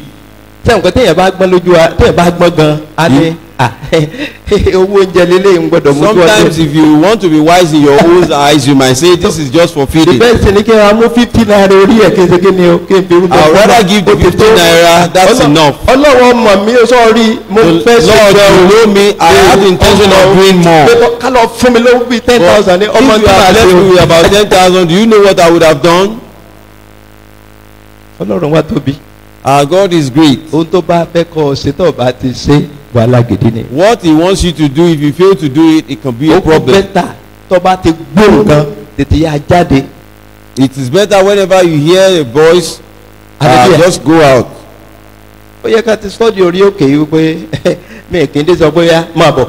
You are supposed to have been conversant with the fact that I don't just ask people to come forward. yes bẹ́ẹ̀ náà lọ́jọ́ Monday kan bóyá nínú ọ̀sẹ̀ tó kọjá náà the same thing kí la gbàdúrà rẹ̀ àwọn tó wá sí blessed Monday wọ́n sọ fún wa pé la gbàdúrà kan gbàrà tí mo dórí ọ̀tá nǹkan tí mo gbọ́ nìyẹn pé ẹ gbàdúrà pé Olúwa bò mí láṣìírí. And the moment I mounted the pulpit, I heard the prayer that Lord, please cater for my responsibilities. Lord, cater for all of my responsibilities. Let my responsibilities not be left undone. mo wá fi nǹkan kí wọn torí mo mọ̀ pé mo ò ní dúpẹ́. And I just use something to májẹ̀mú as a pledge for them. ọlọ́run bá ṣe nǹkan fún yín tẹ́ ẹ̀ jáde ó ti di májẹ̀mú. That if the Lord eventually has done this and you fail to testify, it has become a covenant. nígbà tó di Monday kejì kí ni gbogbo wọn ṣe. The next Monday, ọba wa bí ìjọ Monday ọ̀rẹ́ several people testified. hallelujah. Amen. àṣàwọ̀ èèyàn wọ́n mọ nǹkan kì í ṣe pé wọn ò rí nǹkan kí ni wọ́n ṣe wọ́n dọwọ́ bò ní. Not knowing that people oftentimes experience the miracle of God, but they just choose to be quiet ẹnìkan sọ fún about mi it. pé láàrin 2 hours tí àdúrà yẹn jáde. Someone said send owó sínú àkáǹtì lójú ẹsẹ̀. Someone said within 2 hours that they lójú prayed the ẹsẹ̀ 2 prayer, hours. he received an alert of a certain amount of money. a máa surprise ẹnìkan láàárọ̀. Amen. Someone shall be surprised this morning. láàárọ̀ yìí. This morning. láàárọ̀. This morning. tẹ́ máa ti bẹ̀rẹ̀ àdúrà ní.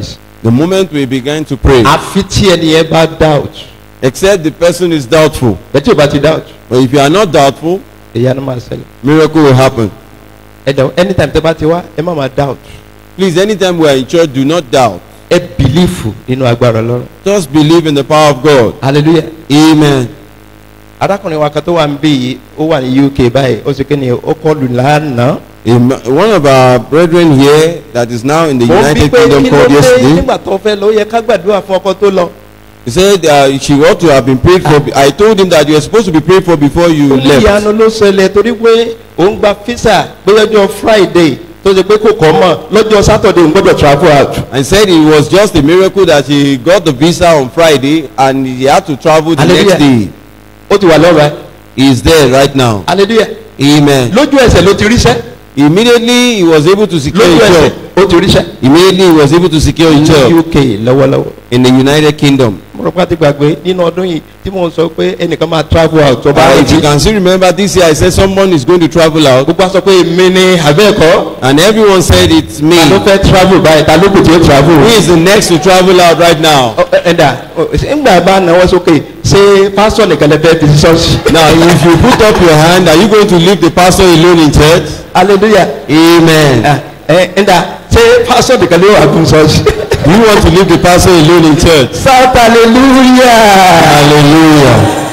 sọ pé ó ti yí kàn mí lórúkọ Jésù. It has gotten to my turn in Jesus' name. testimony ti kàn mí báyìí. I am not joking. The testimony is mine now. lórúkọ ti I am Jésù. next for testimony in Jesus' name. In the name of the Father, in the name of the Son, in the name of the Holy Ghost. ṣe tó parí dákun mọ́ ti ju testimony Ọlọ́run mọ́. please, before I close, do not be shy to share your testimony again. nígboyà láti jáde tọ́lọ́ bá ti ṣe nǹkan fún ọ lẹ́yìn àdúrà yìí. Be bold enough to come forward and testify whatever the Lord might have done for you after this prayer. láàárọ̀ yìí ó kéré jù láàárọ̀ yìí. At least this morning, listen to what I'm about to say. mẹ́sàn-án máa yẹ Ọlọ́run. 9 people will praise God. Amen. ṣàgbọ́ ẹ̀yin bàbá. Can you hear the men? mo fẹ́ kọ́ tápù ẹ̀. I want you to tap into ó that. kéré jù mo wí o. At least 9. èèyàn mẹ́sàn-án. 9 of Mẹ́sàn-án. us. 9. àmì ìfòròyìn yẹn máa bàlẹ́ lórí That ọjọ́. anointing shall come over us in Jesus' name. Amen. àkókò yìí ló tó. It is our time. bó ṣe máa ń rí nìyẹn. That is how it ó is. ti máa ní táìmù tọ́lọ́run máa ń sọ̀kalẹ̀. There's always a time that the Lord will láti be ṣe àwọn sent èèyàn rẹ̀ to lẹ́nu. surprise his people. ẹ dìde dúró. And we stand. ìta ti gbọ́ náà ó yẹ kó sì fi ṣe wà wò. And with what we have heard, it's we Ọlọ́run should á ràn ọ́ lọ́wọ́. be clear now. The Lord will help orúkọ you. Jésù ní ìgbà mẹ́ta. Call the name of Jesus 3 times. bàbá gbogbo bí mo ti ṣe lórí testimony. Father, every year that we have seen concerning testimony, Olúwa dárí jẹ̀ mí. Lord forgive me. ó yá sọ́dàdúrà. Prayer.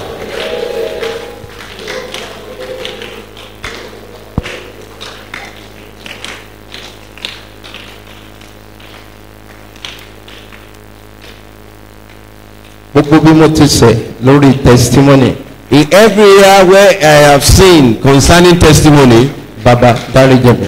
Father forgive me. a ti jẹ̀bi lórí ẹ̀ a gbọ́dọ̀ gbàdúrà pé tọ́lá We are guilty on that testimony and we need to pray. a gbọ́dọ̀ jẹ́ agbára mọ̀ọ́rẹ́ jẹ mọ́. We should not be ingrained any longer. yes bàbá fẹ́ máa gbọ́ testimony wa The báyìí. Father wants to begin to hear our testimonies from now. bóyá máa gbàdúrà pé kọ́lọ́run kó ṣàánú fún wa kó dárí jẹ̀ wá. And you should be praying that the Lord should have mercy on us and forgive us. a bá ṣàánú fún wa dárí jẹ̀ Father, wá. have mercy and forgive us. gbogbo tá a ti fẹ́ẹ̀lì lórí testimony. Every area where we have failed in terms of testimony, bàbá dárí jẹ̀ wá. Father, forgive.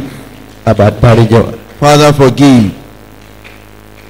orí nígbà tó o bá give testimony ó lè fa ìyanu Ọlọ́run sẹ́yìn. Because your failure to give a testimony can cause a setback for the miracle. yes ó lè fa orí Ọlọ́run sẹ́yìn. Can cause a setback for the goodness of God. tẹ́yìn ò bá máa give testimony. For the failure to testify. ó lè fa ìbùkún sẹ́yìn. He can cause a setback for the blessing. wọ́n á gbàdúrà pé kí Olúwa kó dárí jẹ̀.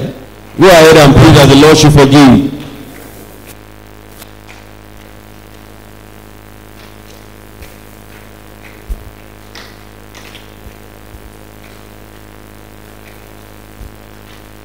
Jésù Olúwa wa. Jesus our wọ́n Lord. gbàdúrà pé Olúwa má jẹ́ kí testimony mi ó bàjẹ́ mọ́ mi lọ́wọ́. And we are going to pray that, Lord, let my testimony not be damaged. bàbá jọ̀ọ́ o má jẹ́ kí testimony mi ó bàjẹ́ mọ́ mi lọ́wọ́. Lord, let my testimony not be damaged in my ó yá hand. sọ́dàdúrà.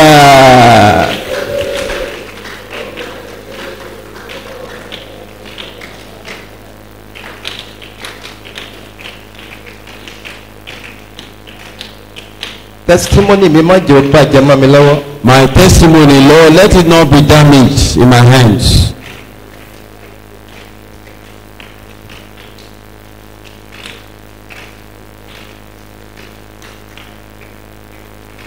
má jẹ́ kí testimony mi ó bàjẹ́ mọ́ mi lọ́wọ́.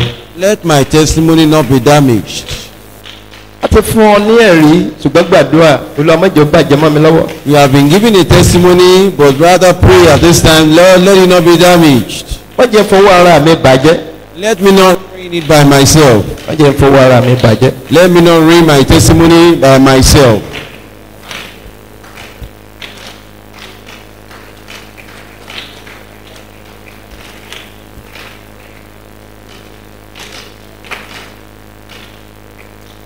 wọ́n wá jẹ́ kí n fi bí sú olóore mọ́ Olúwa. wọ́n jẹ́ kí n fi bí sú olóore mọ́. Let me not reward my benefactors with evil any longer. láti òní lọ From now on, wọ́n jẹ́ n fi bí sú olóore. let me not reward my benefactors with evil again. bàbá má jẹ́ kí n fi bí sú olóore.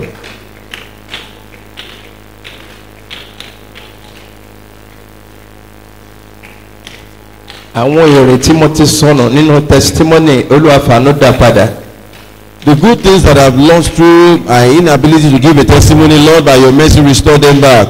àwọn èrè tí mo ti sọnù. The good things that I've lost, orí ọ̀fẹ́ tí mo ti sọnù. the grace that I've lost, lórí ọ̀rọ̀ testimony yìí. For the failure to give a testimony. Olúwa fàánú dá padà. Lord, by your mercy restore them back. Anytime tó bá ti fẹ́ give testimony dákan máa rí pé wà nú ẹ̀mí. Anytime you are about to give a testimony, ensure you are in the spirit. Máa rẹra ẹ sílẹ̀. And learn to humble yourself. Má dẹ̀ sọ̀rọ̀ gbéraga tó bá ti déwájú. And not talk out of pride when you get to the front. Jẹ́ kí ẹ̀mí máa kó máa guide ẹ. Permit the Holy Spirit to guide you. Yes, kọ́ ọ̀dẹ̀ rẹra ẹ sílẹ̀. And humble yourself. Ó sí nínú òtítọ́ àti nínú ẹ̀mí. And truthfulness and in the spirit. So òun ló máa fi ṣe ìtẹ́wọ́gbà. Only then can it be acceptable.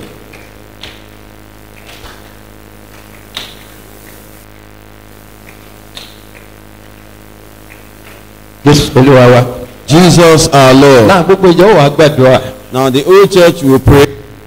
Mo dẹ̀ mọ̀ gbọ́ pé ìyanu máa ṣẹlẹ̀ lórúkọ ti Jésù. And I know miracle will happen in Jesus' name. Ilẹ̀kùn testimony ńlá.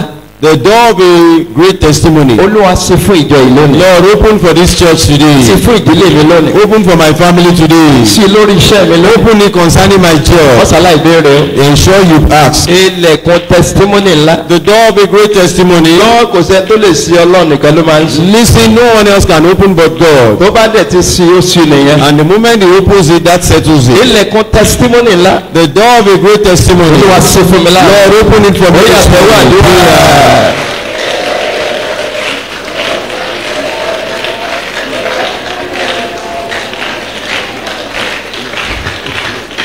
ẹ fi tọkàntọkàn béèrè tọkàntọkàn Ask wholeheartedly.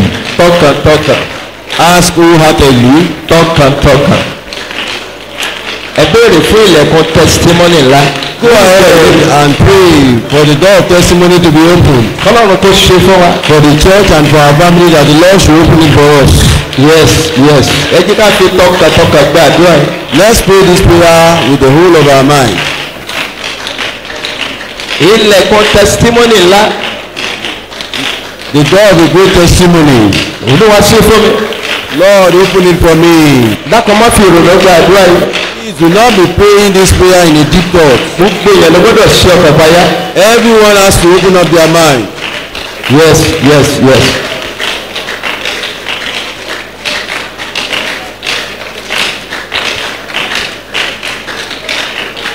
Ó kéré jù lónìí èèyàn mẹ́sàn-án ó gbọ́dọ̀ padà wá dúpẹ́ lórí òkè.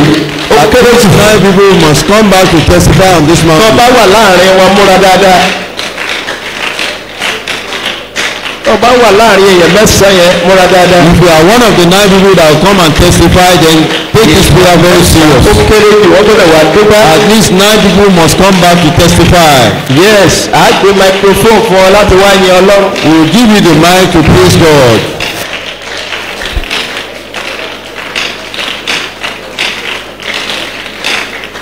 Ilẹ̀kùn testimony. Olúwa ṣe fún mi. Olúwa ṣe fún ìjọ yìí.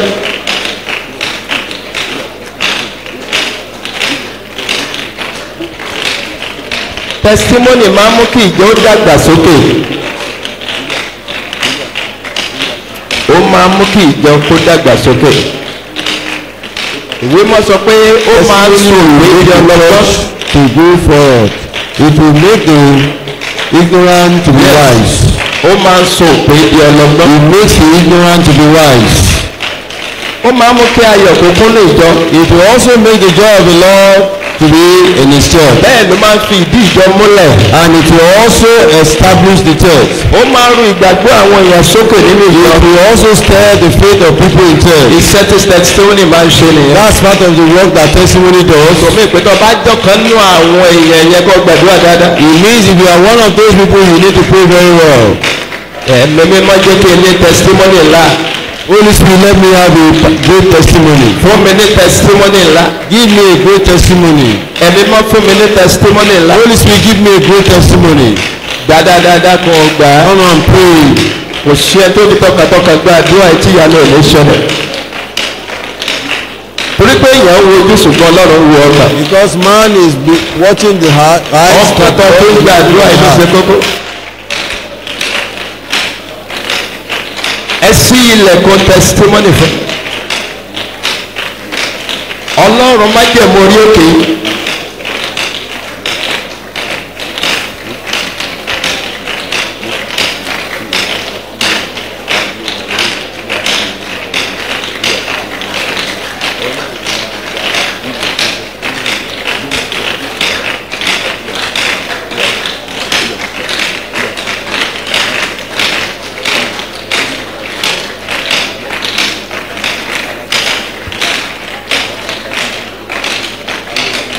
máa gbà ó kù ìṣẹ́jú díẹ̀.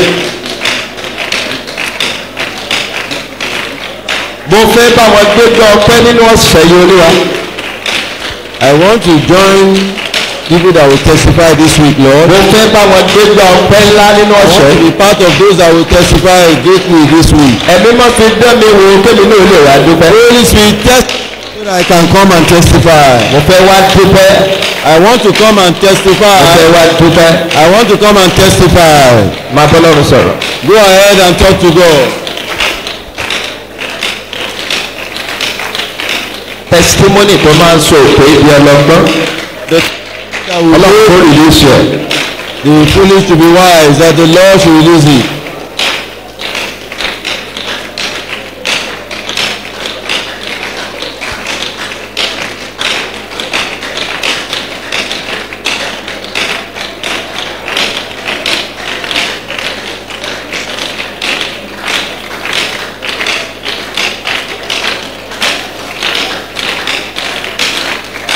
Jésù olúwa wa. Jesus our Lord. bọ́wọ̀ méjì sókè. Put your hands. sọ wà láàrin àwọn èèyàn mẹ́sàn-án yẹn. Are you one of the 9? ṣé wàá wá dúpẹ́. Are you coming to testify? ọba tí ní wá dúpẹ́ máa sàmì. If you will not be able to come out and testify, do not say amen. torí àwọn testimony kan wà torí pé o gbọ́dọ̀ máa dúpẹ́. Because there are some testimony that you just have to testify. torí kó má bàa tún lead sí pásọ fún yẹn. So that it will not eventually lead to a punishment. bọ́wọ̀ ẹ sókè. Put up your hand. ọ̀rọ̀ testimony lélẹ̀. It's all about testimony. olórin kan sọ pé. ẹ The wá song bá mi says, gbé gba ọ̀pẹ́ o. join me to give thanks. yẹ́yẹ́yẹ́ nítorí pé. For I am the one that people are taught I will not do great things. ìpẹ́ kò lè dá kọrin ṣe. ṣùgbọ́n mo rí àánú rẹ̀ gbà. I have received your mercy. The Lord has done it for me. ẹ wá bá mi gbé gba ọ̀pẹ́ o. ẹ wá bá mi gbé gba ọ̀pẹ́ o. nítorí pé èmi lẹ́ni táyé ti rọ̀. ìpẹ́ kò lè dá ọ̀rẹ́ ṣe. wàá máa dá ọ̀rẹ́ ṣe láti wákàtí lọ. ṣùgbọ́n mo rí àánú rẹ̀ gbà. àánú ọlọ́run máa fọ̀. ọlọ́run ló bá mi ṣe. ọkùnrin yẹn láìpẹ́ yìí o. Amen. We shall all sing that song very soon. sọ̀rọ̀ orí tó ọkọ yẹn. That song that we are just lórúkọ Jésù. we sing it very soon in Jesus' name. Amen. èmi lẹ́ni táyé ti rọ̀. ìfẹ́ pẹ̀lẹ́ dáadáa rẹ̀ ṣe. àwọn lórí bẹ́ẹ̀ o. ṣùgbọ́n mo rí àánú rẹ̀ gbà. Olúwarùn ló bá mi ṣe. Olúwarùn ló bá mi ṣe. Olúwarùn ló bá mi ṣe. Olúwarùn ló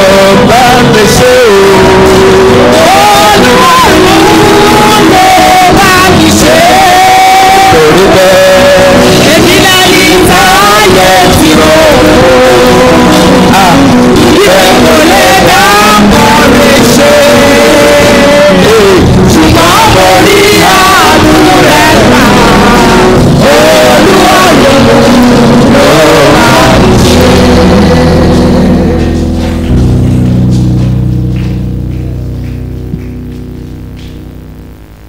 ó ti ń bá wí kọ́ máa wí. Just say after me. Orúkọ Jésù. In Jesus' name. Orúkọ ńlá nìyẹn o. That's a great name. Orúkọ tá a fi gbọ́dọ̀ jókè láyé. A name that you can never joke with in heaven and on Ìwé earth. mo sọ pé lórúkọ yìí ní kí gbogbo ikú kó máa wọlé láyé The àti lọ. scripture says that the mention of this name, every name shall bow in heaven and on earth. Not only on earth, but even in Àwọn heaven. áńgẹ́lì bá gbọ́ orúkọ Jésù wá wọlé ní ẹ̀. Anytime the angels hear the name of Jesus, they all bow. Tí bá ti pè kẹ́ pé gan. When I call it, you call it powerfully. Orúkọ Jésù. In Jesus' name. Orúkọ Jésù. In Jesus' name. Orúkọ Jésù. In Jesus' name.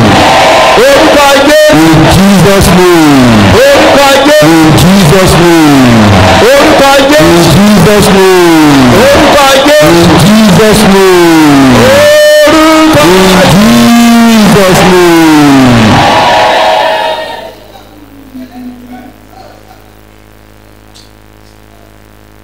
àánú orí ìtẹ́ Ọlọ́run. Mercy on the throne of God. Àánú yẹn tóbi púpọ̀. That mercy is so great. Àánú orí ìtẹ́ Ọlọ́run. Mercy on the throne of God.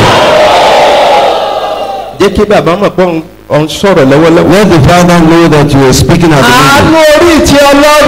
Mercy on the throne of God. Àánú orí ìtẹ́ Ọlọ́run. Mercy on the throne of God. Àánú orí ìtẹ́ Ọlọ́run. Mercy on the throne of God. Àánú orí ìtẹ́ Ọlọ́run. Mercy on the throne of God. Àánú orí ìtẹ́ Mercy Ọlọ́run. on the throne of God. Àánú orí ìtẹ́ Ọlọ́run. Mercy on the throne of God. Àánú orí ìtẹ́ Mercy on the throne of God. Ẹ̀yà gbé wẹ̀ sókè bá. Now put up your hand. Ọlọ́run ìpè mi. The God of my calling. Ọlọ́run májẹ̀mú ìpè mi. The God of the covenant of my calling.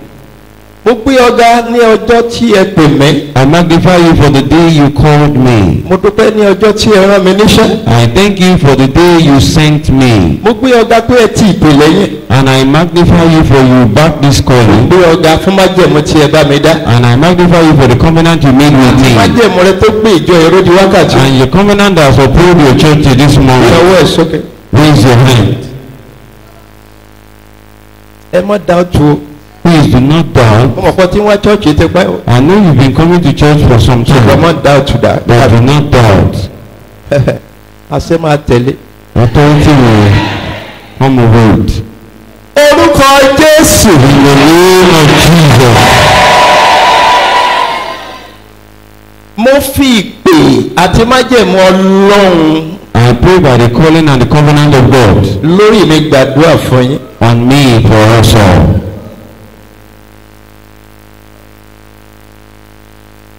Mo fi ìpè Ọlọ́run lórí mi. I pray by the calling of God on me. Ìpè lágbára. The calling is powerful. Ìpè ní agbára. The calling is powerful. Mo fi ìpè Ọlọ́run lórí mi I gbàdúrà. pray by the call of God Mo upon fi me. májẹ̀mú ìpè gbàdúrà. I pray by the covenant of the calling of God upon Àánú me. tí mo rí gbà lọ́dọ̀ bàbá mo fi gbàdúrà I fún yín. pray by the message I have received from the Orí Father. ọ̀fẹ́ tí mo rí gbà láti òkè And ni the mo fi grace I gbàdúrà have fún yín. received from above, I pray for us. Sọ In Jésù. the name of Jesus. Ilẹ̀kùn tẹsímọ́nì. The God of the great testimony. Ó ṣe fún yín. Amen. It is open for us. Amen. Amen.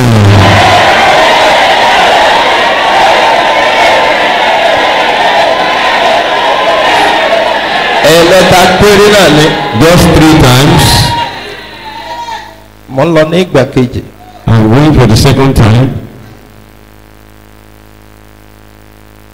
Ẹ̀yin bàbá The men ẹ má ṣẹ̀ṣẹ̀ Ọlọ́run. do not offend God. Ẹ má ṣẹ̀ṣẹ̀ Ọlọ́run. Do not offend God. Ó léwu kẹ́ ẹ ṣẹ̀ṣẹ̀ Ọlọ́run lákòókò yìí. It can be dangerous to offend God at this time. Dákun gbogbo ìrìn àjò ayé rẹ má ṣẹ̀ṣẹ̀ Ọlọ́run. The rest of the journey of your life, do not offend God. Orí ohun tó lé wá fẹ́ bẹ̀rẹ̀ sí ṣe láàrin yín. Because of what the Lord is said to be do in our midst. ẹ̀yin mọ̀mọ́ ẹ mọ́ sẹ̀ sí ọlọ́run. The women should not offend God. dákun mọ́ ṣe ìgbéraga sí ọkọ rẹ. Please do not be proud of ó yé mi ìgbà tí mò ń wí o. and beseech in the name of the Lord. kí ẹnikẹ́ni inú yín kó má ṣe ìgbéraga. None of you should exercise pride. jẹ́ kí ìrẹ̀lẹ̀ rẹ kó wá tó lágbára ju ti àtẹ̀yìnwá lọ. Ensure that your humility is much more powerful than yourself. wọ́n ní tó bá gba wòlíì gbọ́ yóò jèrè wòlíì. Said whoever that believe in the prophet will get the prophet.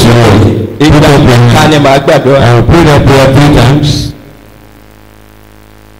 mo fi ìpè ọlọ́run lórí mi. I pray by the calling of God on me.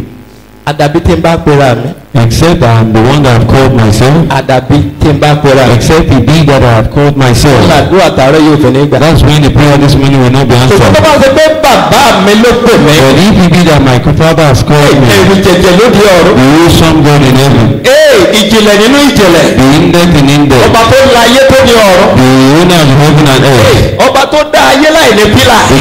the king that created the heavens without a pillar, olóòtú jùlọ aláàánú jùlọ. the faithful one, the olóòtú merciful, jùlọ. the most gracious, jùlọ. the most compassionate. makapolorowo shatali agaba. makapolugeye barobia satali agaba. maliba rubia sandali agaba. makapolorowo sheketeli agaba. ìgbà kejì rèé o. This is the second time. ilẹ̀kùn testimony. The door of testimony etí ò kọ́ mọ̀. that is not common. látijọ́ ọ̀tún dáyé. Ever since we came to this látijọ́ world, wọ́n ti gbé ọ̀sán. ever since we have been born, ilẹ̀kùn testimony. the door of the testimony, ilẹ̀kùn the testimony. door of the testimony. Mayeba rumi asa tembeba. Waya pali asa dali gayaba robige yebo. Opaluge yeba rabienia. Apaluge ẹ̀mí àwọn wòlíì. Spirit of the prophet, ẹ̀mí àwọn wòlíì. Spirit of the prophet, ẹ̀mí àwọn wòlíì. ẹ̀mí àwọn wòlíì. ẹ̀mí àwọn wòlíì. Bali satapa. Alege bọbọbọbọbọ. Ege bọbọbọ shatembeba. ẹ máa múra. get set, ẹ máa múra. get set, get set. ẹ̀mí àwọn wòlíì. Spirit of the prophet, ẹ̀mí àwọn wòlíì. Spirit of the prophet, ẹ̀mí àwọn wòlíì. Spirit of the prophet, ẹ̀mí àwọn wòlíì. Spirit of the prophet. ilẹ̀kùn The testimony. door of the testimony tí ò kọ́ mọ̀. has not tí ò come. kọ́ mọ̀. Has not tí ò come. kọ́ mọ̀. Has not come. àtiwájú. From the tí ò front wáyè. to the back. àtiwájú. From the front tí ò wáyè. to the back. receive it. Amen.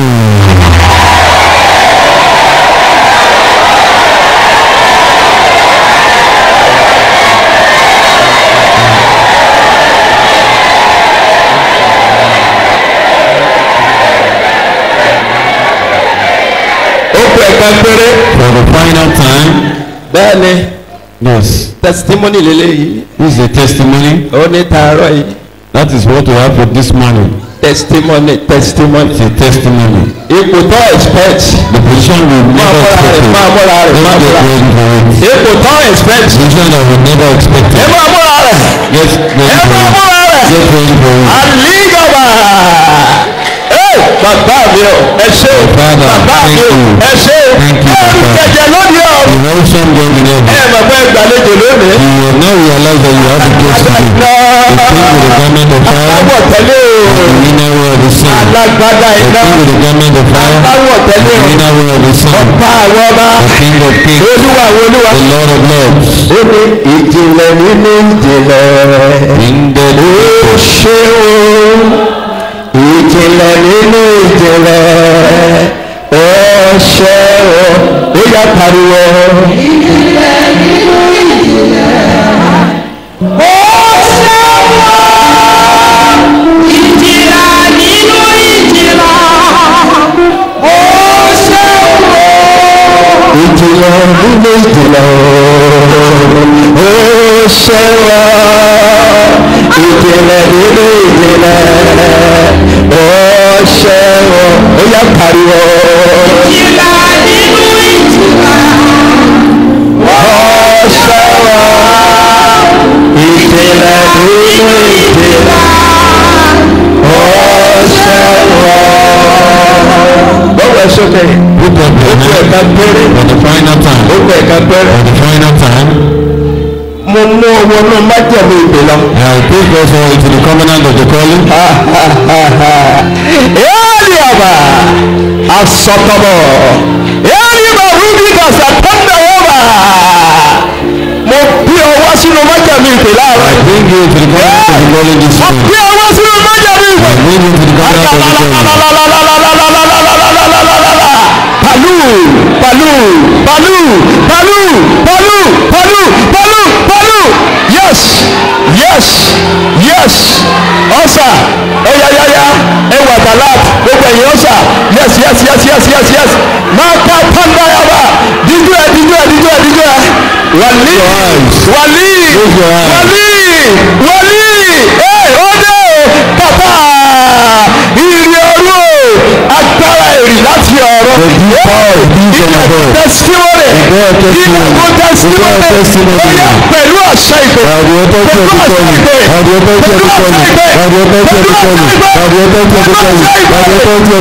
Sí fún ọba.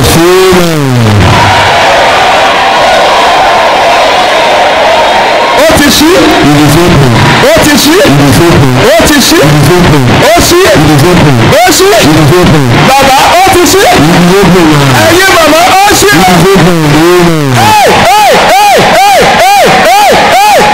Pàlú yóò yẹ pàlú gàṣà pàlí gàbá. Ó ṣí bẹ́ẹ̀. Glory be to God. Glory fún Ọlọ́run. Glory be to God. Glory fún Ọlọ́run. Glory be to God. Glory fún Ọlọ́run. Glory be to God. Glory fún Ọlọ́run. Glory be to God. Glory fún Ọlọ́run. Glory. Glory fún Ọlọ́run. Ọ̀ṣàlì àgàbà. Ege bọ̀bọ̀bọ̀bọ̀bọ̀. Líbà rúbì kàṣà tàndà yẹbọ̀. Oh, thank you Jesus. Thank you, Lord. Thank you Jesus. Thank you, Lord. Thank you Jesus. Thank you, Lord. Thank you Jesus. Thank you, Lord. Thank you Jesus. Thank you, Lord. Thank you Jesus. Thank you, Lord. Lọ́wọ́ ẹ̀ méjèèjì sókè fún ọ̀sán pé ògbó. Lift up your two hands and say glory. Ọ̀sán pé ògbó. Glory. Ògbó. Glory. Ògbó. Ẹbí bí ògbó.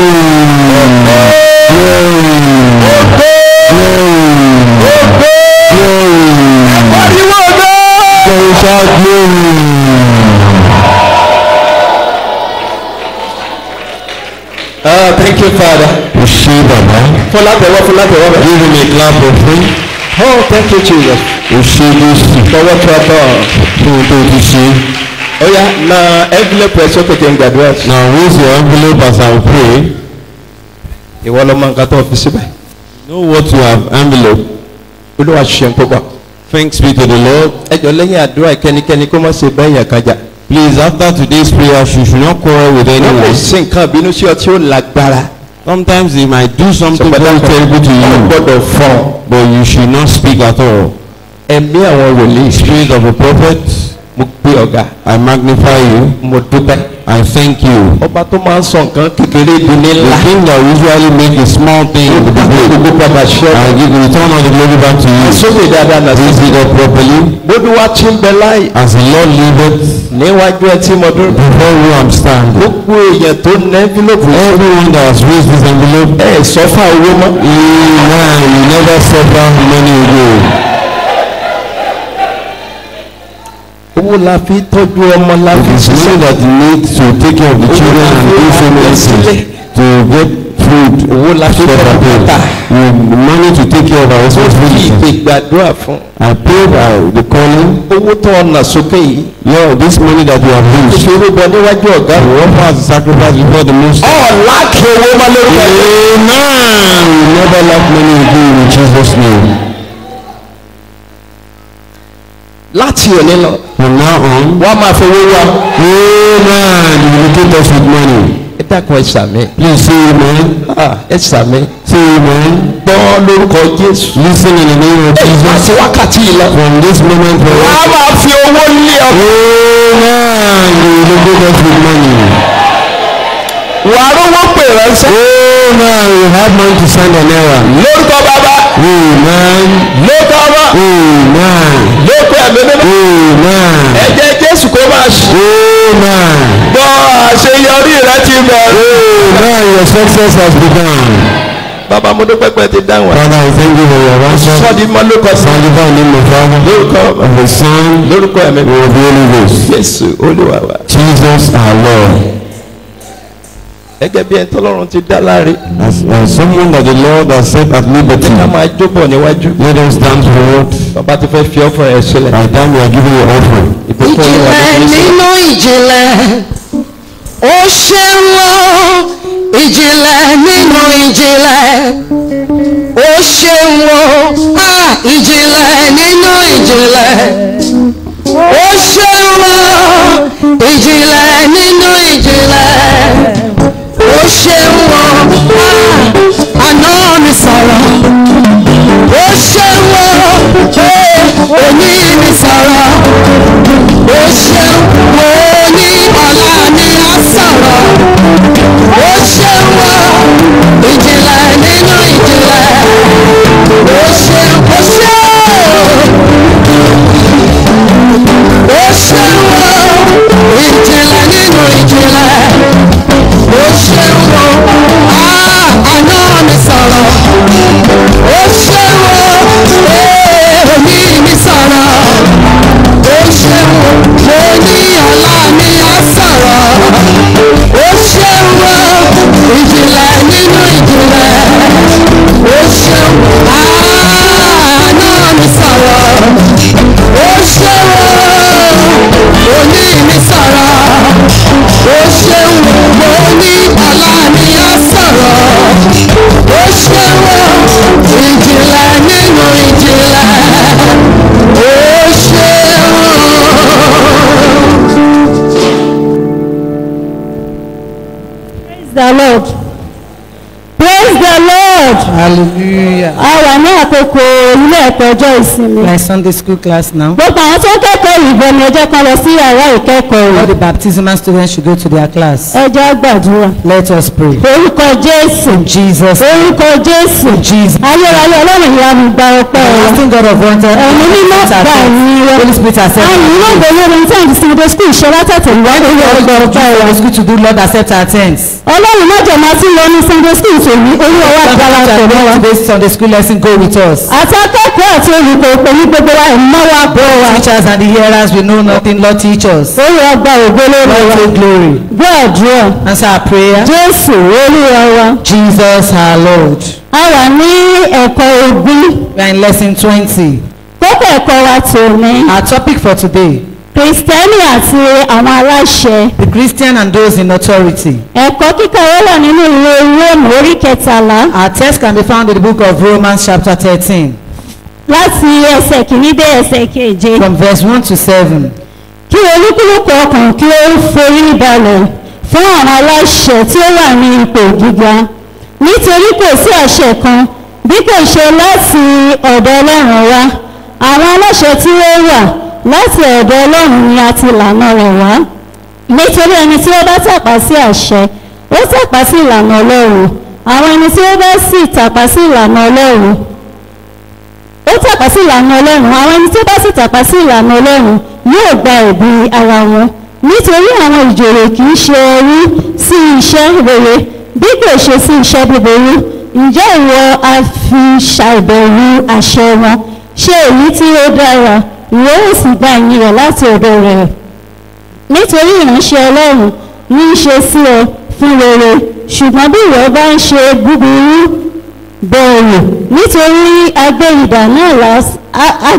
idà náà lásán. Nítorí ìránṣẹ́ Ọlọ́run ń ṣe olùgbẹ̀san láti ṣiṣẹ́ ìbínú lára ẹni tí ń ṣe búburú. Nítorí náà ẹ̀yin kò gbọdọ̀ ṣàìmátẹríba, kì í ṣe nítorí ìbínú nìkan ṣùgbọ́n nítorí ẹ̀rí ọkàn pẹ̀lú. Nítorí ìdí èyí náà ni ẹ ṣe san owó òde pẹ̀lú. Nítorí ìránṣẹ́ Ọlọ́run ni wọ́n ń ṣe èyí yìí náà ni wọ́n sì ń bójútó nígbà gbogbo. Nítorí náà ẹ san tí ó tọ́ fún ẹni gbogbo, owó òde fún ẹni tí owó òde ń ṣe tirẹ̀, owó òbodè fún ẹni tí owó òbodè ń ṣe tirẹ̀, ẹrú fún ẹni tí ẹrú ṣe tirẹ̀, ọlá fún ẹni tí ọlá ń ṣe tirẹ̀. Praise the Lord. Hallelujah.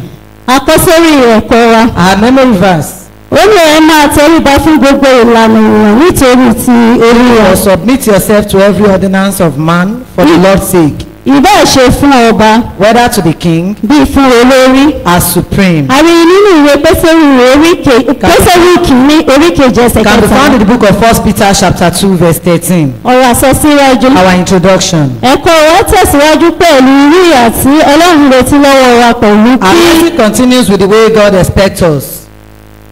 retí lọ́wọ́ wa pé kí a kọ sí àwọn aláṣẹ tí ń jọba lórí wa. Expect us to relate with those in authority who rule over us. àwọn olórí pín sí oríṣiríṣi ọ̀nà. Leaders are in different categories. olórí ìdílé, Family head, agbo ilé, compound head, àdúgbò, clan head, ìjọba ìbílẹ̀, town city head, ìpínlẹ̀ àti ìjọba àpapọ̀. local government chairman, state governor. ohun tí ó ṣe pàtàkì ni pé kí àwa kìrìsìtẹ́nì máa rí ìwà tí gbogbo ènìyàn yóò fi máa fi ògo fún The Ọlọ́run. important thing to God is that we behave in such a way that people will be glorifying God. nípasẹ̀ wa On our account, ṣùgbọ́n ṣe ni láàánú pé ìwà ìdọ̀tí ni ọ̀pọ̀ kìrìsìtẹ́nì rí but lónìí. it is a pity that today many Christians disgrace God. dípò ìyìn, ìtìjú àti ẹ̀gàn ni wọ́n mú bá orúkọ And Ọlọ́run. instead of praises, they bring shame and reproach on the name of God.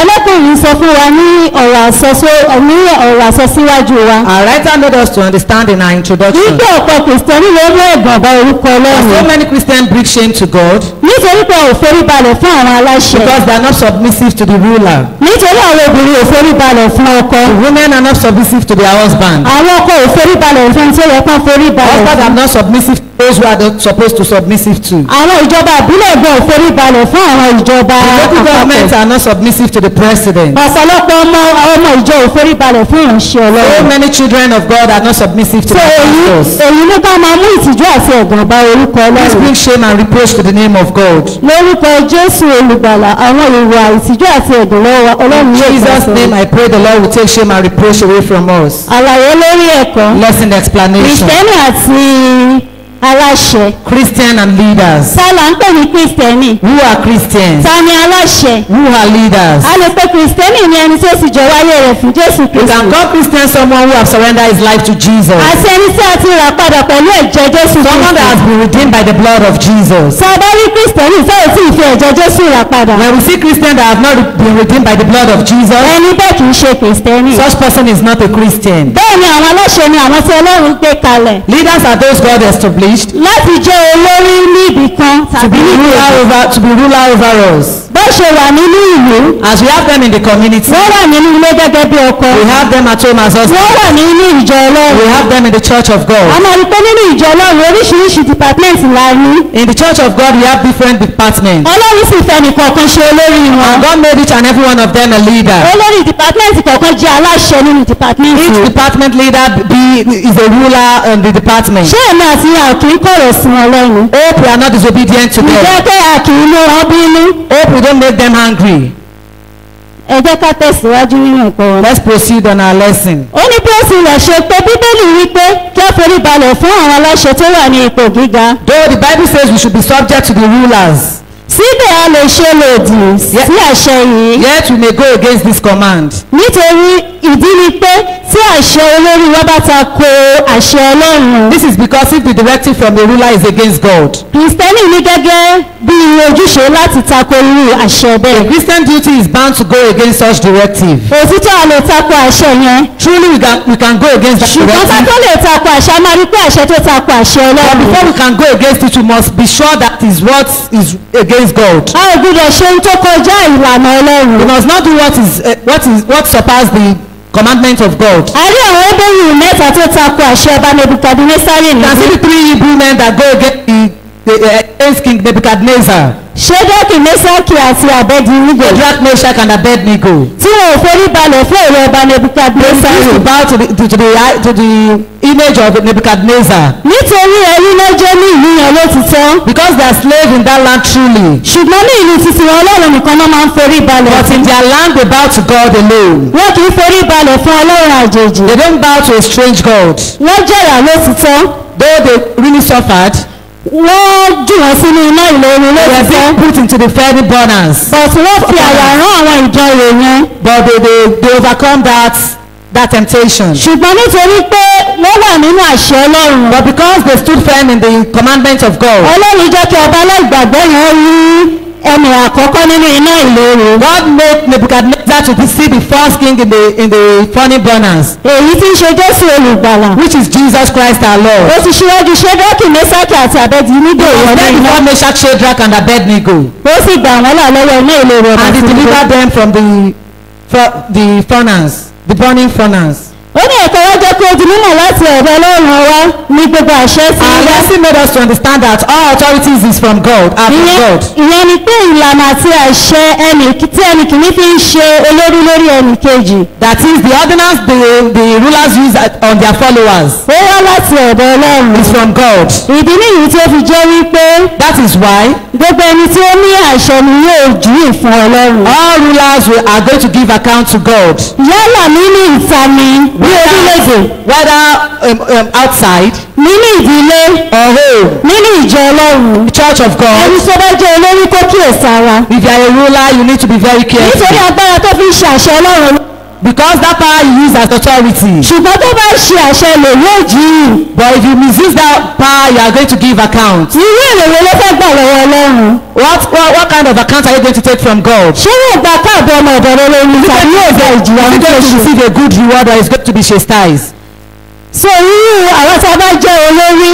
we as the leaders. a gbọ́dọ̀ máa ṣe ohun tó tọ́ láti tọ́ àwọn ènìyàn sẹ́nà gẹ́gẹ́ bí ọmọ Ọlọ́run. to lead people aright in the presence of God. ṣé ẹni tó bá tàpá sí àṣẹ Ọlọ́run. because if you go against God will. ẹni tó bá tàpá sí àṣẹ. if you go against God will. ó tàpá sí ìlànà Ọlọ́run. go against God. ìyẹn ni pé ẹni tí ò bá ti gba aṣáájú rẹ̀ àti aláṣẹ rẹ̀ gbọ́. that is if you did not believe your leaders and your rulers. ó ti tàpá sí àṣẹ Ọlọ́run. you have go against God authority. lórúkọ Jésù èmi àti yóò ní tàpá sí àṣẹ Ọlọ́run. you not go against God authority. torí pé ẹni tó bá ti tàpá sí àṣẹ Ọlọ́run. for anyone that goes against God authority. nínú Ọlọ́run kò kí ń dùn sí i. God is not always happy with such person. ó ní Bíbélì sọ wípé. the Bible made us to understand that. ìránṣẹ́ Ọlọ́run ni àwọn olórí àti aṣíwájú wa jẹ́. the rulers and the ministers of God are servants of God. àwọn tó wà lábẹ́ òfin. those that are under jurisdiction. ó ní ìdà tá a gbélé wọn lọ́wọ́ ni láti darí. the sword a ruler bears is the word of authority. nínú ìjọ Ọlọ́run ká fi ṣàpèjúwe. in the church of God let's use that as an example. ọ̀gá aṣọ́ náà ò lè dá owó ara rẹ̀ pa. the head of usher department cannot do the work alone. bí kò ṣe ohun tó bá gbọ́ láti orí òkè. if not for what he heard from our father's mouth. láti ẹnu ìránṣẹ́ Ọlọ́run. from our father's mouth. ọ̀gá akọrin ò lè dá àṣẹ rẹ̀ pa. the head of choristers cannot take authority into his hands. ṣùgbọ́n tá a bá ti tàpá sí ìlànà àwọn ọ̀gá akọrin àti ọ̀gá aṣẹ́ náà. once we go against the head department authority. ìyẹn nípa tàpá sí àṣẹ ìránṣẹ́ Ọlọ́run. that is we go against the authority from the man of God. nítorí pé Ọlọ́run gan ló fún ìránṣẹ́ Ọlọ́run yẹn ní àṣẹ yẹn láti pàṣẹ ìránṣẹ́. God that gave the man of God the authority to say it out. lórúkọ Jésù olùgbàlà a ò ní jìyà. in Jesus name the same prayer will not be chastised. a kò gbọdọ̀ tàpá sí àṣẹ àwọn aṣáájú wa. we should not go against the authority of our leaders. nítorí ìgbàsán gbé dání sọ́wọ́ ìdáṣẹ́ yẹn àti òkè ló ti wá. the sword they held is from above. ó ní sọ wípé nítorí èyí kò gbọdọ̀ ṣàìmátẹríba. you should always bow before them. eléyìí sọ fún wa pé a gbọ́dọ̀ tẹríba ní gbogbo ọ̀nà. that is we must bow before them in all ways. fún àwọn aláṣẹ wa. for our leaders. aya gbọ́dọ̀ tẹríba fún ọkọ. wife must be submissive to husband. ọkọ gbọ́dọ̀ tẹríba fún Ọlọ́run. and husband must be submissive to God. ó gbọ́dọ̀ tẹríba fún àwọn olórí àdúgbò. and they must be submissive to the local rulers. ìjọba ìbílẹ̀ gbọ́dọ̀ tẹríba fún ìjọba àpapọ̀. the local government must be submissive to the federal government. ọlọ́pàá ìsọfún gbogbo wa gbọ́dọ̀ tẹríba fún ìránṣẹ́ Ọlọ́run. this writer is making us to understand that every one of us must be submissive to God. nítorí pé wọ́n jẹ́ adarí. because they are leaders. wọ́n dẹ̀ sí ní ẹ̀rí ọkàn. and they have conscience. wọ́n ti sọ̀rọ̀ nípa ẹ̀rí ọkàn níbí. and we talk about conscience here. ó ní nítorí ẹ̀rí ọkàn wa pé. he said our conscience. àwọn mọ̀ pé irú aláṣẹ náà jẹ́ aṣojú Ọlọ́run. is important before God. ìyẹn ni pé tá a bá ti gbọ́ràn sí aláṣẹ wa lẹ́nu. that is if we disobey our rulers. èmi àti yìí ti tàpá sí òfin Ọlọ́run gan. we are obedient to the law of God. lórúkọ Jésù olùgbàlà a ò ní tàpá sí òfin Ọlọ́run. Jesus the Saviour will not go against the law of God. ó ní tí ẹ̀rí ọkàn Kristẹni kò bá wà ní ipò tó dára. if the Christian's conscience is not in a good position. ewu ńlá ni. It's a great danger. ìyẹn ni pé èrè ọkàn wa gbọ́dọ̀ máa wà ní ipò tó dára. That is, our conscience must always be in a good a gbọ́dọ̀ position. máa ṣe ohun tí kò dára. We must not engage in something a that gbọ́dọ̀ máa is ṣe bad. ohun tó máa mú àwọn aláṣẹ wa bínú. We must not engage in what will make our leaders to be angry. a gbọ́dọ̀ máa mú wọn ṣe ohun tí ó kọsẹ̀. We must not make them to do what will not please God. ó ní ẹ̀kọ́ wọ́n ti tẹ̀síwájú láti fún wa ní àpẹẹrẹ. Our writers made us to understand by giving us example. fún wa gbọ́dọ̀ tẹríba fún àwọn aláṣẹ. He said we must be submissive to the rulers. ọ̀kan nínú wọn ni owó òde. One of it is paying tax. lórílẹ̀‐èdè nàìjíríà ta sí ẹ̀wà yìí. In the country Nigeria that we have, àwọn èrò kì í fẹ́ sanwó orí. people don't pay tax. àwọn ọ̀pọ̀lọpọ̀ tó ń sanwó orí ni àwọn òṣìṣẹ́ ìjọba. People that pay tax are the government workers. ṣẹlẹ̀ mi àti yíta ń tajà yẹn. You see, you and hide ourselves. a sì fẹ́ san. We don't want to pay it. tó bá tí wàá gbé owó àwọn local government wá. And when they bring local government, a ò tún ní fẹ́ san. we will not pay it. bíbélì fi ìdí ẹ̀ múlẹ̀. The Bible established it. ó ní kó fún tó ń ṣe ti késàrì fún késàrì. Give unto Caesar what belongs to Caesar. àwọn tó ń ṣe taláṣẹ jẹ́ ká fi fún wọn. What belongs to Caesar, please give it to them. owó orí jẹ́ dandan fẹ́mi àti yín. Tax payment is compulsory for àwọn tó yẹ ẹni tó yẹ ká fọlá fún ẹjẹ́ ká fọlá fún. whom we are supposed to honor, let's honor him. ẹni tó yẹ ká fẹ́ orí fún ẹjẹ́ ká fẹ́ orí fún. Whom we are supposed to be submissive to, let's be èyí tó bá yẹ submissive. fún olúkúlùkù ẹjẹ́ ká fi fún. What is important to each and every one of them, let's give it to akẹ́kọ̀ọ́ them. ìlara jésù olùgbàlà. We learn this lesson from Jesus the Savior. nínú ìwé Matthew 22 ìwé Matthew 17 láti 24 In the yẹn. book of Matthew chapter 17 from verse 24. jésù èmi àti yín san owó orí. That we should pay tax. sábà fẹ́ wò lótìtọ́. If you want to look at it kò yẹ truly, kí jésù san owó orí. Jesus is not meant to pay tax. nítorí pé jésù jẹ́ ọmọ ìlú yẹn Because gangan. Jesus is a citizen of that ṣùgbọ́n ó sọ nation. fún pétérù pé But he told Peter, peter lọ pa ẹja. Peter, go and owó tó bá ti rí yẹn kó kó fi san tèmi àti ẹ. that money you realize there's you to pay má you jẹ́ ká and mọ́ àwọn aláṣẹ bínú. don't let us take the rulers ìyẹn ni angry. pé kóhun gbogbo bá a lè lọ ní ìrọwọ́rọsẹ̀. That is, everything should go conveniently. ohun tó bá ti ṣe ti késàrì ẹ̀jẹ̀ ká fi What fún. belongs to Caesar, please give to Caesar. ó ní ìyẹn ni pé olúkúlùkù olórí ni ohun kan tàbí èkejì ó ní ohun kan tàbí èkejì láti ṣe fún wọn. That means every leader has one thing or the other that we can pay. gẹ́gẹ́ bí ọ̀rọ̀ jésù. Like Jesus said, ìyàwó gbọ́dọ̀ tẹríba fún ọkọ rẹ̀. wife must respect her husband. nígbà tí ọkọ gbọ́dọ̀ bọ̀wọ̀ fún olórí ilé. The husband must respect the compound and mo ti sọ síwájú náà. said it a gbọ́dọ̀ earlier. gbé ọ̀nà ìgbésẹ̀ tó yẹ. We must take the right step bákan náà ni gbogbo wa gbọ́dọ̀ san owó orí. and we must all pay tax. owó òde. kí gbogbo kìrìsìtẹ́nì san tó tọ́ láti san fún késàrì fún All the késàrì. Christians should give what belongs to Caesar unto Caesar. ìtọ́láǹdì gbogbo ẹ̀ ọ̀pù ni pé. What round everything up is kí that gbogbo wa san tó ń ṣe ti ọlọ́run fún ọlọ́run. we should all give what belongs to God to God. bíbélì sọ pé san tó ń ṣe ti késàrì fún késàrì. Bible said give to Caesar what belongs to ẹ̀sán tó Caesar. ń ṣe ti ọlọ́run fún ọlọ́run. Give what belongs to God to kí God. ni àwọn tó ń ṣe ti ọlọ́run. What are the things that belong to God? ẹ fi ọ̀wọ̀ fún ọlọ́run. Honor God. ẹ fi ọ̀wọ̀ fún ìránṣẹ́ ọlọ́run. Honor the ministers of nítorí God. pé aláṣẹ ni wọ́n God, látọ̀dọ̀ they are ọlọ́run. rulers. torí pé ọlọ́run ló rán wọn níṣẹ́. It's God that sent them. àwọn tó ń ṣe ti ọlọ́run tá a gbọ́dọ̀ san. What are those things that belong to a God that gbọ́dọ̀ we san must ìdá pay? mẹ́wàá wa. We must pay our tithe, ọrẹ wa our offering, àti àwọn ìdáwó mìíràn. and other a collections. gbọ́dọ̀ sọ pé torí mo ti sanwó lọ́kọ̀ shop ní ṣọ́ọ̀bù nìyẹn mi ní sàdá It's mẹ́wàá. not say because I've paid tax in my shop, I'm not going to pay tithe. mo ti sanwó orí fún gọ́ọ̀mẹ̀ntì èmi ò ní san ọrẹ. I've paid tax to government, I will not pay offering. gbogbo yẹn jẹ́ ohun tó ń ṣe ti ké. All those ones belong to Caesar. èyí tó ń ṣe tán ọlọ́run ẹjẹ́ kẹ́mi àti yín sí. What belongs to God, please give God. kẹ́mi àti yín náà lè gba èrè lọ́wọ́ So that we ọlọ́run. can receive reward from God. lórúkọ jésù olùgbàlà a ò ní sọ̀gbàlà. In Jesus' name, the Savior will not lose our lórúkọ jésù salvation. a ò ní sọ ilé ológo mi. We will not miss the heavenly home. so a nílò láti san àwọn ohun tí ó ṣe ti We ọlọ́run need to fún give God ọlọ́run. what belongs to God, kọ́lọ́run náà kó lè ṣe títí wa. so that God can do our home. ó ní o kò gbọ́dọ̀ rìn lòdì sí àṣẹ ọlọ́run. We must not go contrary to the will of God. bí ó ṣe pé ọlọ́run ní gbogbo ìlànà wọ̀nyí. God owes all this. bí ó ṣe pé ọlọ́run ló ní gbogbo ìlànà wọ̀nyí. God owes all the ordinance, kí àlàáfíà kó lè wà nínú ìlú kọ̀ọ̀kan. so that peace can be in each country. ìdí ní ìtọ́lọ́run fi sọ pé ká ṣe ohun tó tọ́ fún That is why God said we should do the right thing, kí ìjà àti rògbòdìyàn kó má bàa so that ṣẹlẹ̀. there will not be war. síbẹ̀ ènìyàn ni ó ń gbé wọn jáde. Yet man set them forth. ìdí ní ìta fi ń pè wọ́n ní ìlà ènìyàn. That is why it is called ordinance torí of pé God. ọlọ́run ti fi àṣẹ sí ọwọ́ ènìyàn láti darí àwọn Because God kọ̀ọ̀kan. has given authority to man to do ṣùgbọ́n tó rán wa létí pé a ò gbúdọ̀ pàpà sí a ò gbúdọ̀ kọjá òfin ọlọ́run. But he said we must not go against will. Òtítọ́ pàtàkì. Central truth. Kristẹni tòótọ́ gbọ́dọ̀ jẹ́ ẹni tí ń pa òfin A àti true ìlànà Christian must Ọlọ́run. keep the law and ordinances of Gbogbo God. tó bá ti jẹ́ ìlànà àti òfin Ọlọ́run. Everything that is law and ordinances of God Lẹ́nu àwọn aláṣẹ wa. from our rulers, A gbọ́dọ̀ pa ọmọ. we must keep it. Lórúkọ Jésù á dára fún wa. In Jesus' name it shall be well. Ìbéèrè with ẹ̀jẹ̀ us. ká dáhùn ìbéèrè kan. Let's answer one Ó ní question. kí ni ohun tí ó ṣe pàtàkì sí Ọlọ́run What jùlọ? is most important to God? Kí ni nǹkan tó ṣe pàtàkì sí Ọlọ́run What jùlọ? is most important to God? Mo ti sọ nínú ọ̀rọ̀ àsọsíwájú wa. I said it in our Ó ní introduction. ohun tó ṣe pàtàkì sí Ọlọ́run jùlọ. What is most Ní kí important to gbogbo àwọn God? Kìrìsìtẹ́nì tó máa wu ìwà tí gbogbo ènìyàn yóò fi máa fi Is òfin that all Ọlọ́run. Christians should behave in a way that will please God. Lórúkọ Jésù olùgbàlà yóò dára fún In wa. Jesus' name, the Savior to Orúkọ Jésù. In Jesus' name. Orúkọ Jésù. In Jesus' name. Orúkọ Jésù. In Jesus' name. Ayérayé gba ọpẹ́ wa. Everlasting accept our Ẹ̀mí mímọ́ praise. gba ẹ̀yìn wa. Everlasting accept our Àti ṣe praise. Sunday school tó ní Olúwa dára We've done today Sunday school. Akẹ́kọ̀ọ́ tí bomi rin ọkàn kankan mọ́ ó lọ ṣe bẹ́ẹ̀. Amen. Ọ̀rọ̀ náà má jẹ́ takò wá. Let the word go Jẹ́ against ká us. ṣe lé. Let us Ọ̀rọ̀ náà go má to- jẹ́ kó jẹ́ ìdálẹ́bi fún wa. Let the word be a Bí àdúrà condemnation to us. Jésù Olúwa wa. Jesus our Lord. Amen.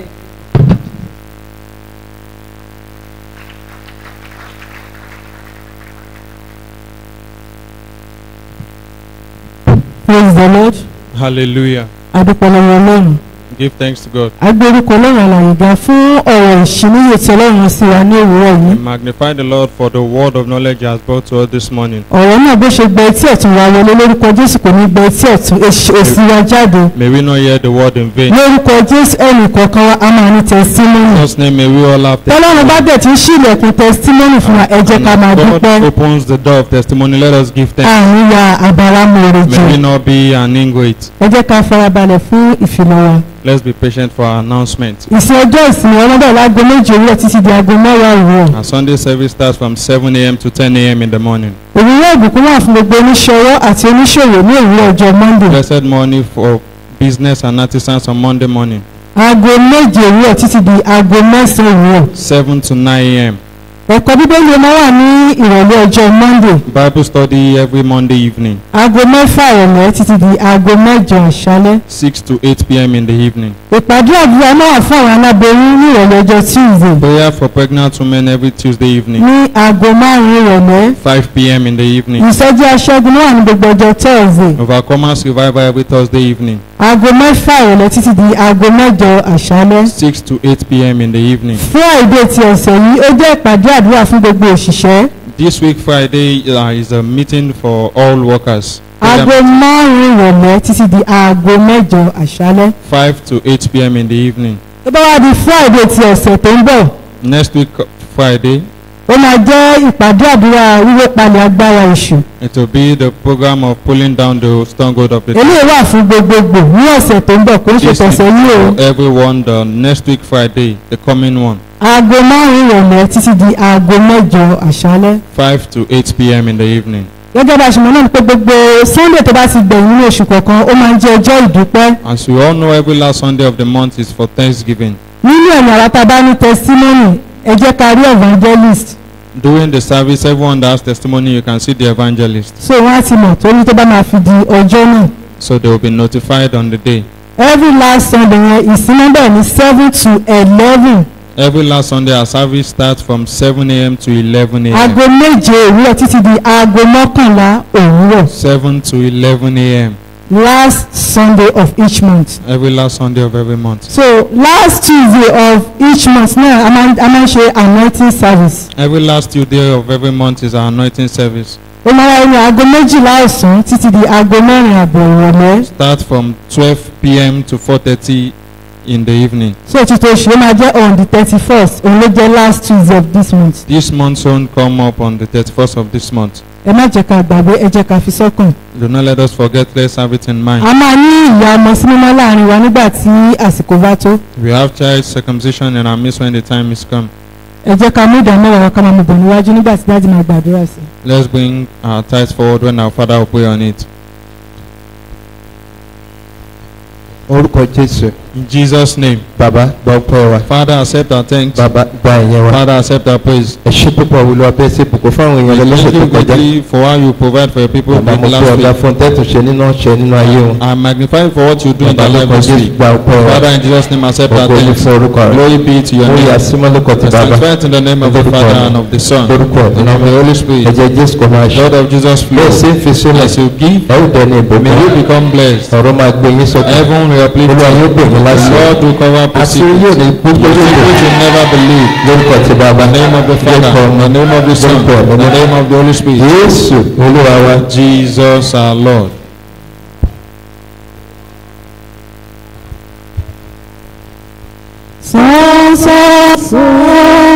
Sọ̀dọ̀ mẹ́wàá rẹ̀,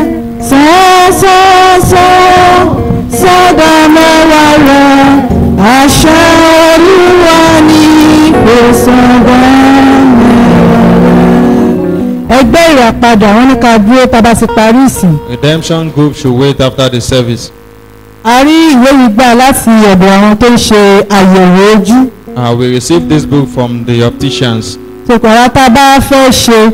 If you want to have a eye test, wọ́n máa wà ní strong tower ní ẹgbẹ́ First Bank ní Oke-aro. they will be at Stone Tower beside First Bank at So Oke-aro. àwa tá a bá fẹ́ lọ nìkọ̀ọ̀kan owó registration was 500 naira. If you want to go per person, 500 naira for registration. Ó dẹ̀ máa bẹ̀rẹ̀ ní on the 17th títí di on the 19th. It will start on the 17th to the 19th of this Tuesday to Thursday. on the Tuesday to Thursday of ọ̀sẹ̀ tá a wà nínú èyí.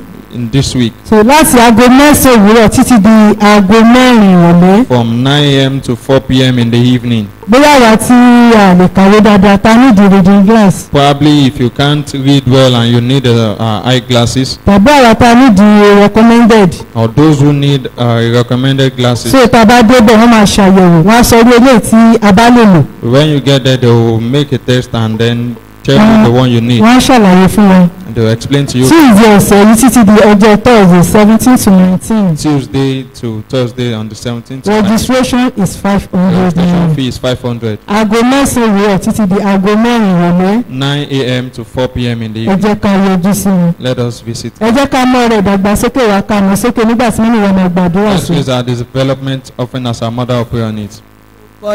In Jesus' name. Bàbá gbé ọ̀gá Olúwa gba Father, ọpẹ́ wa. magnify you, Lord, accept our thanks. Adúpẹ́ bẹ́ẹ̀ ṣe ń báyìí ni wá pàdé ní Thank you for gbogbo how you ìgbà. met our needs always. Olúwa gba ìyìn Lord, wa. accept our praise. Mo gbàdúrà ẹ̀jẹ̀ Jésù kó sọ̀rọ̀ I èdè pray, mímọ́. blood of Jesus, sanctify this Bá a ṣe ń offering. fi sílẹ̀ lórúkọ Jésù ká ní ẹ̀rí ńlá. As we give, may we have great Ohun tá ò fi ní testimony. ẹ̀rí láàrin ọ̀sẹ̀ gan Olúwa kó ṣe What fún will wa. cause us to have great testimony, Lord, do Ó to ṣe us. ìtẹ́wọ́gbà. Let it be acceptable. Jésù Olúwa wa. Jesus our Lord. Thank you, Lord. Thank you, Lord.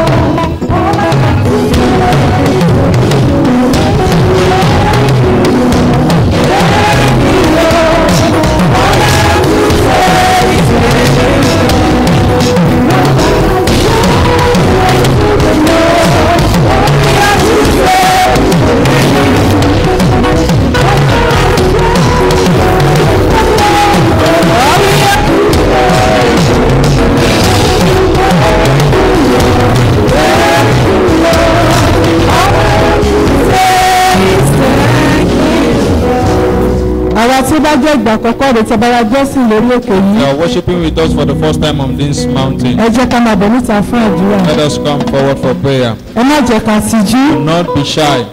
A kì í tijú nínú ilé Ọlọ́run. You are not shy in the house of God. Ẹ jẹ́ ká máa bọ̀.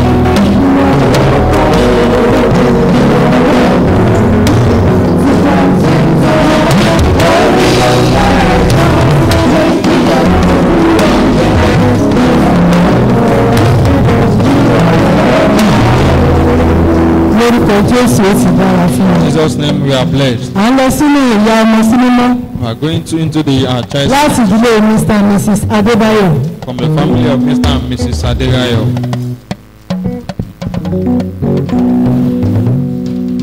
Àwa dúpẹ́ lọ́wọ́ Jésù wọ́n lọ́rùn.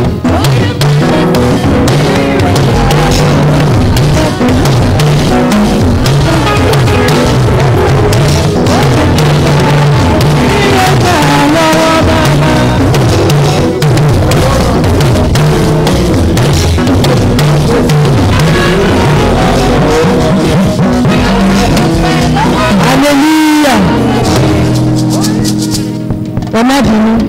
òkè jáde ni so wọ́n jẹ́ ẹni tó kọ́kọ́ wá tó ń ṣẹ̀ṣẹ̀ wá sí orí òkè yìí fún ìgbà àkọ́kọ́. She's a first timer worshiping with us. ẹkúnlẹ̀ nígbà tí wọ́n wọ́n máa gbàdúrà Let us fún know when our mommy will pray for us.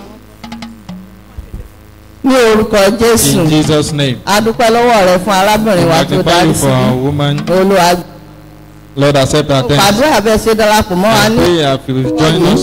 ohun rere gbogbo kólúwa kó fi pọ̀ yín lé Everything the Lord should ẹ ò ní wó make. orin May you not lack good things. mo tẹ́ ẹ ti rí kó jẹ́ àjẹmọ́ fún What yín you receive ó may be ti rí permanent, bẹ́ẹ̀ it is so. Jésù Olúwa wa. Jesus our Lord. amen. akínyín káàbọ̀ sí àárín wa Welcome you to our lórúkọ faith. Olúwa. In the name of ìyá Jesus. bébì ó yẹ máa bọ̀.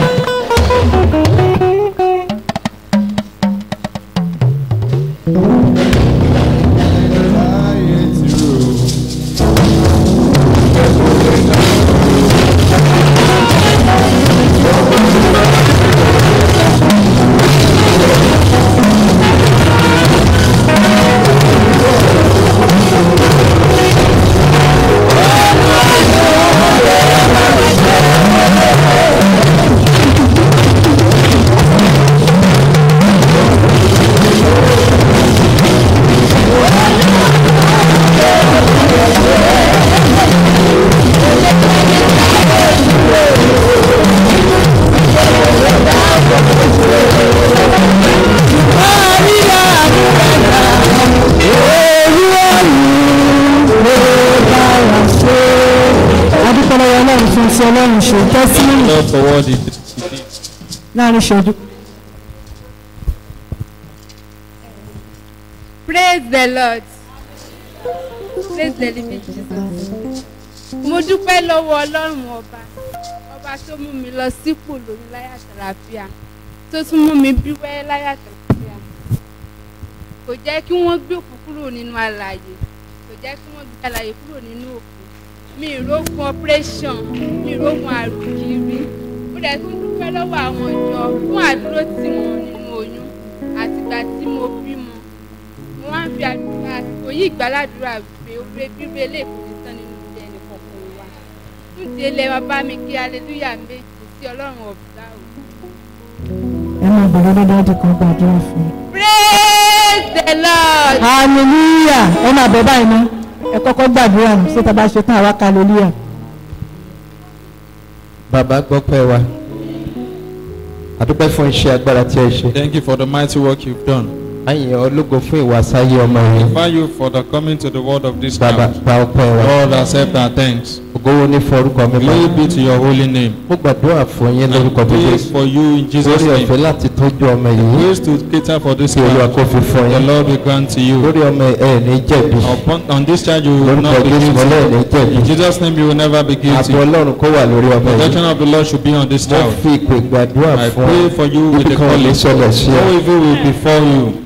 Àti jẹ àti mú To àti eat, náà àti lò. drink and Lórúkọ Jésù spend. kò ní nira. In Jesus' name it will not be hard. Kí Olúwa kó ṣàánú fún yín. The Lord should have mercy on Lórí you. ọmọ yìí kí Olúwa kó ṣàánú On fún this yín. child the Lord should have mercy on Ẹ ò you. ní sí tọ́jú. May you never miss the Ògo ní fún Ọlọ́run.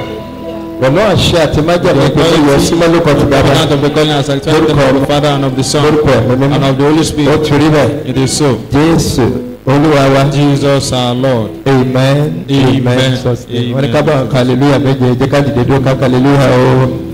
Hallelujah. Hallelujah. Hallelujah. Hallelujah. Hallelujah. Hallelujah. Hallelujah. Ẹyin bàbá lógo. mọ́mí ọlámídé Ṣé bàbá máa ń wá sí ṣọ́ọ̀ṣì dáadáa? Ẹ máa ń wá dáadáa. Ok. Ẹ pẹ̀lẹ́. mo ní kó ṣòro ju wọn lónìí ẹ̀ẹ́dẹ̀ gbọ́dọ̀ máa wá dáadáa mọ́mí ọlá ẹ̀jọ̀ ẹ ti rí mọ́mí. ẹ̀rí wọn kẹ́ tó lọ ẹ̀rí kẹ́ gba sàtífíkẹ́tì ọmọ kẹ́ tó lọ lónìí Ọlọ́run á wà pẹ̀lú wọn. The Lord be with us. adúpẹ́ lọ́wọ́ Ọlọ́run tó bá ti kún kan mìíràn a máa gbọ́ láti ọ̀dọ̀ bàbá wa á kú ìsinmi òní. Hear from our Father, happy Sunday. Jẹ́ ká fún bàbá látẹ̀wọ́. Let us give the Father a clap of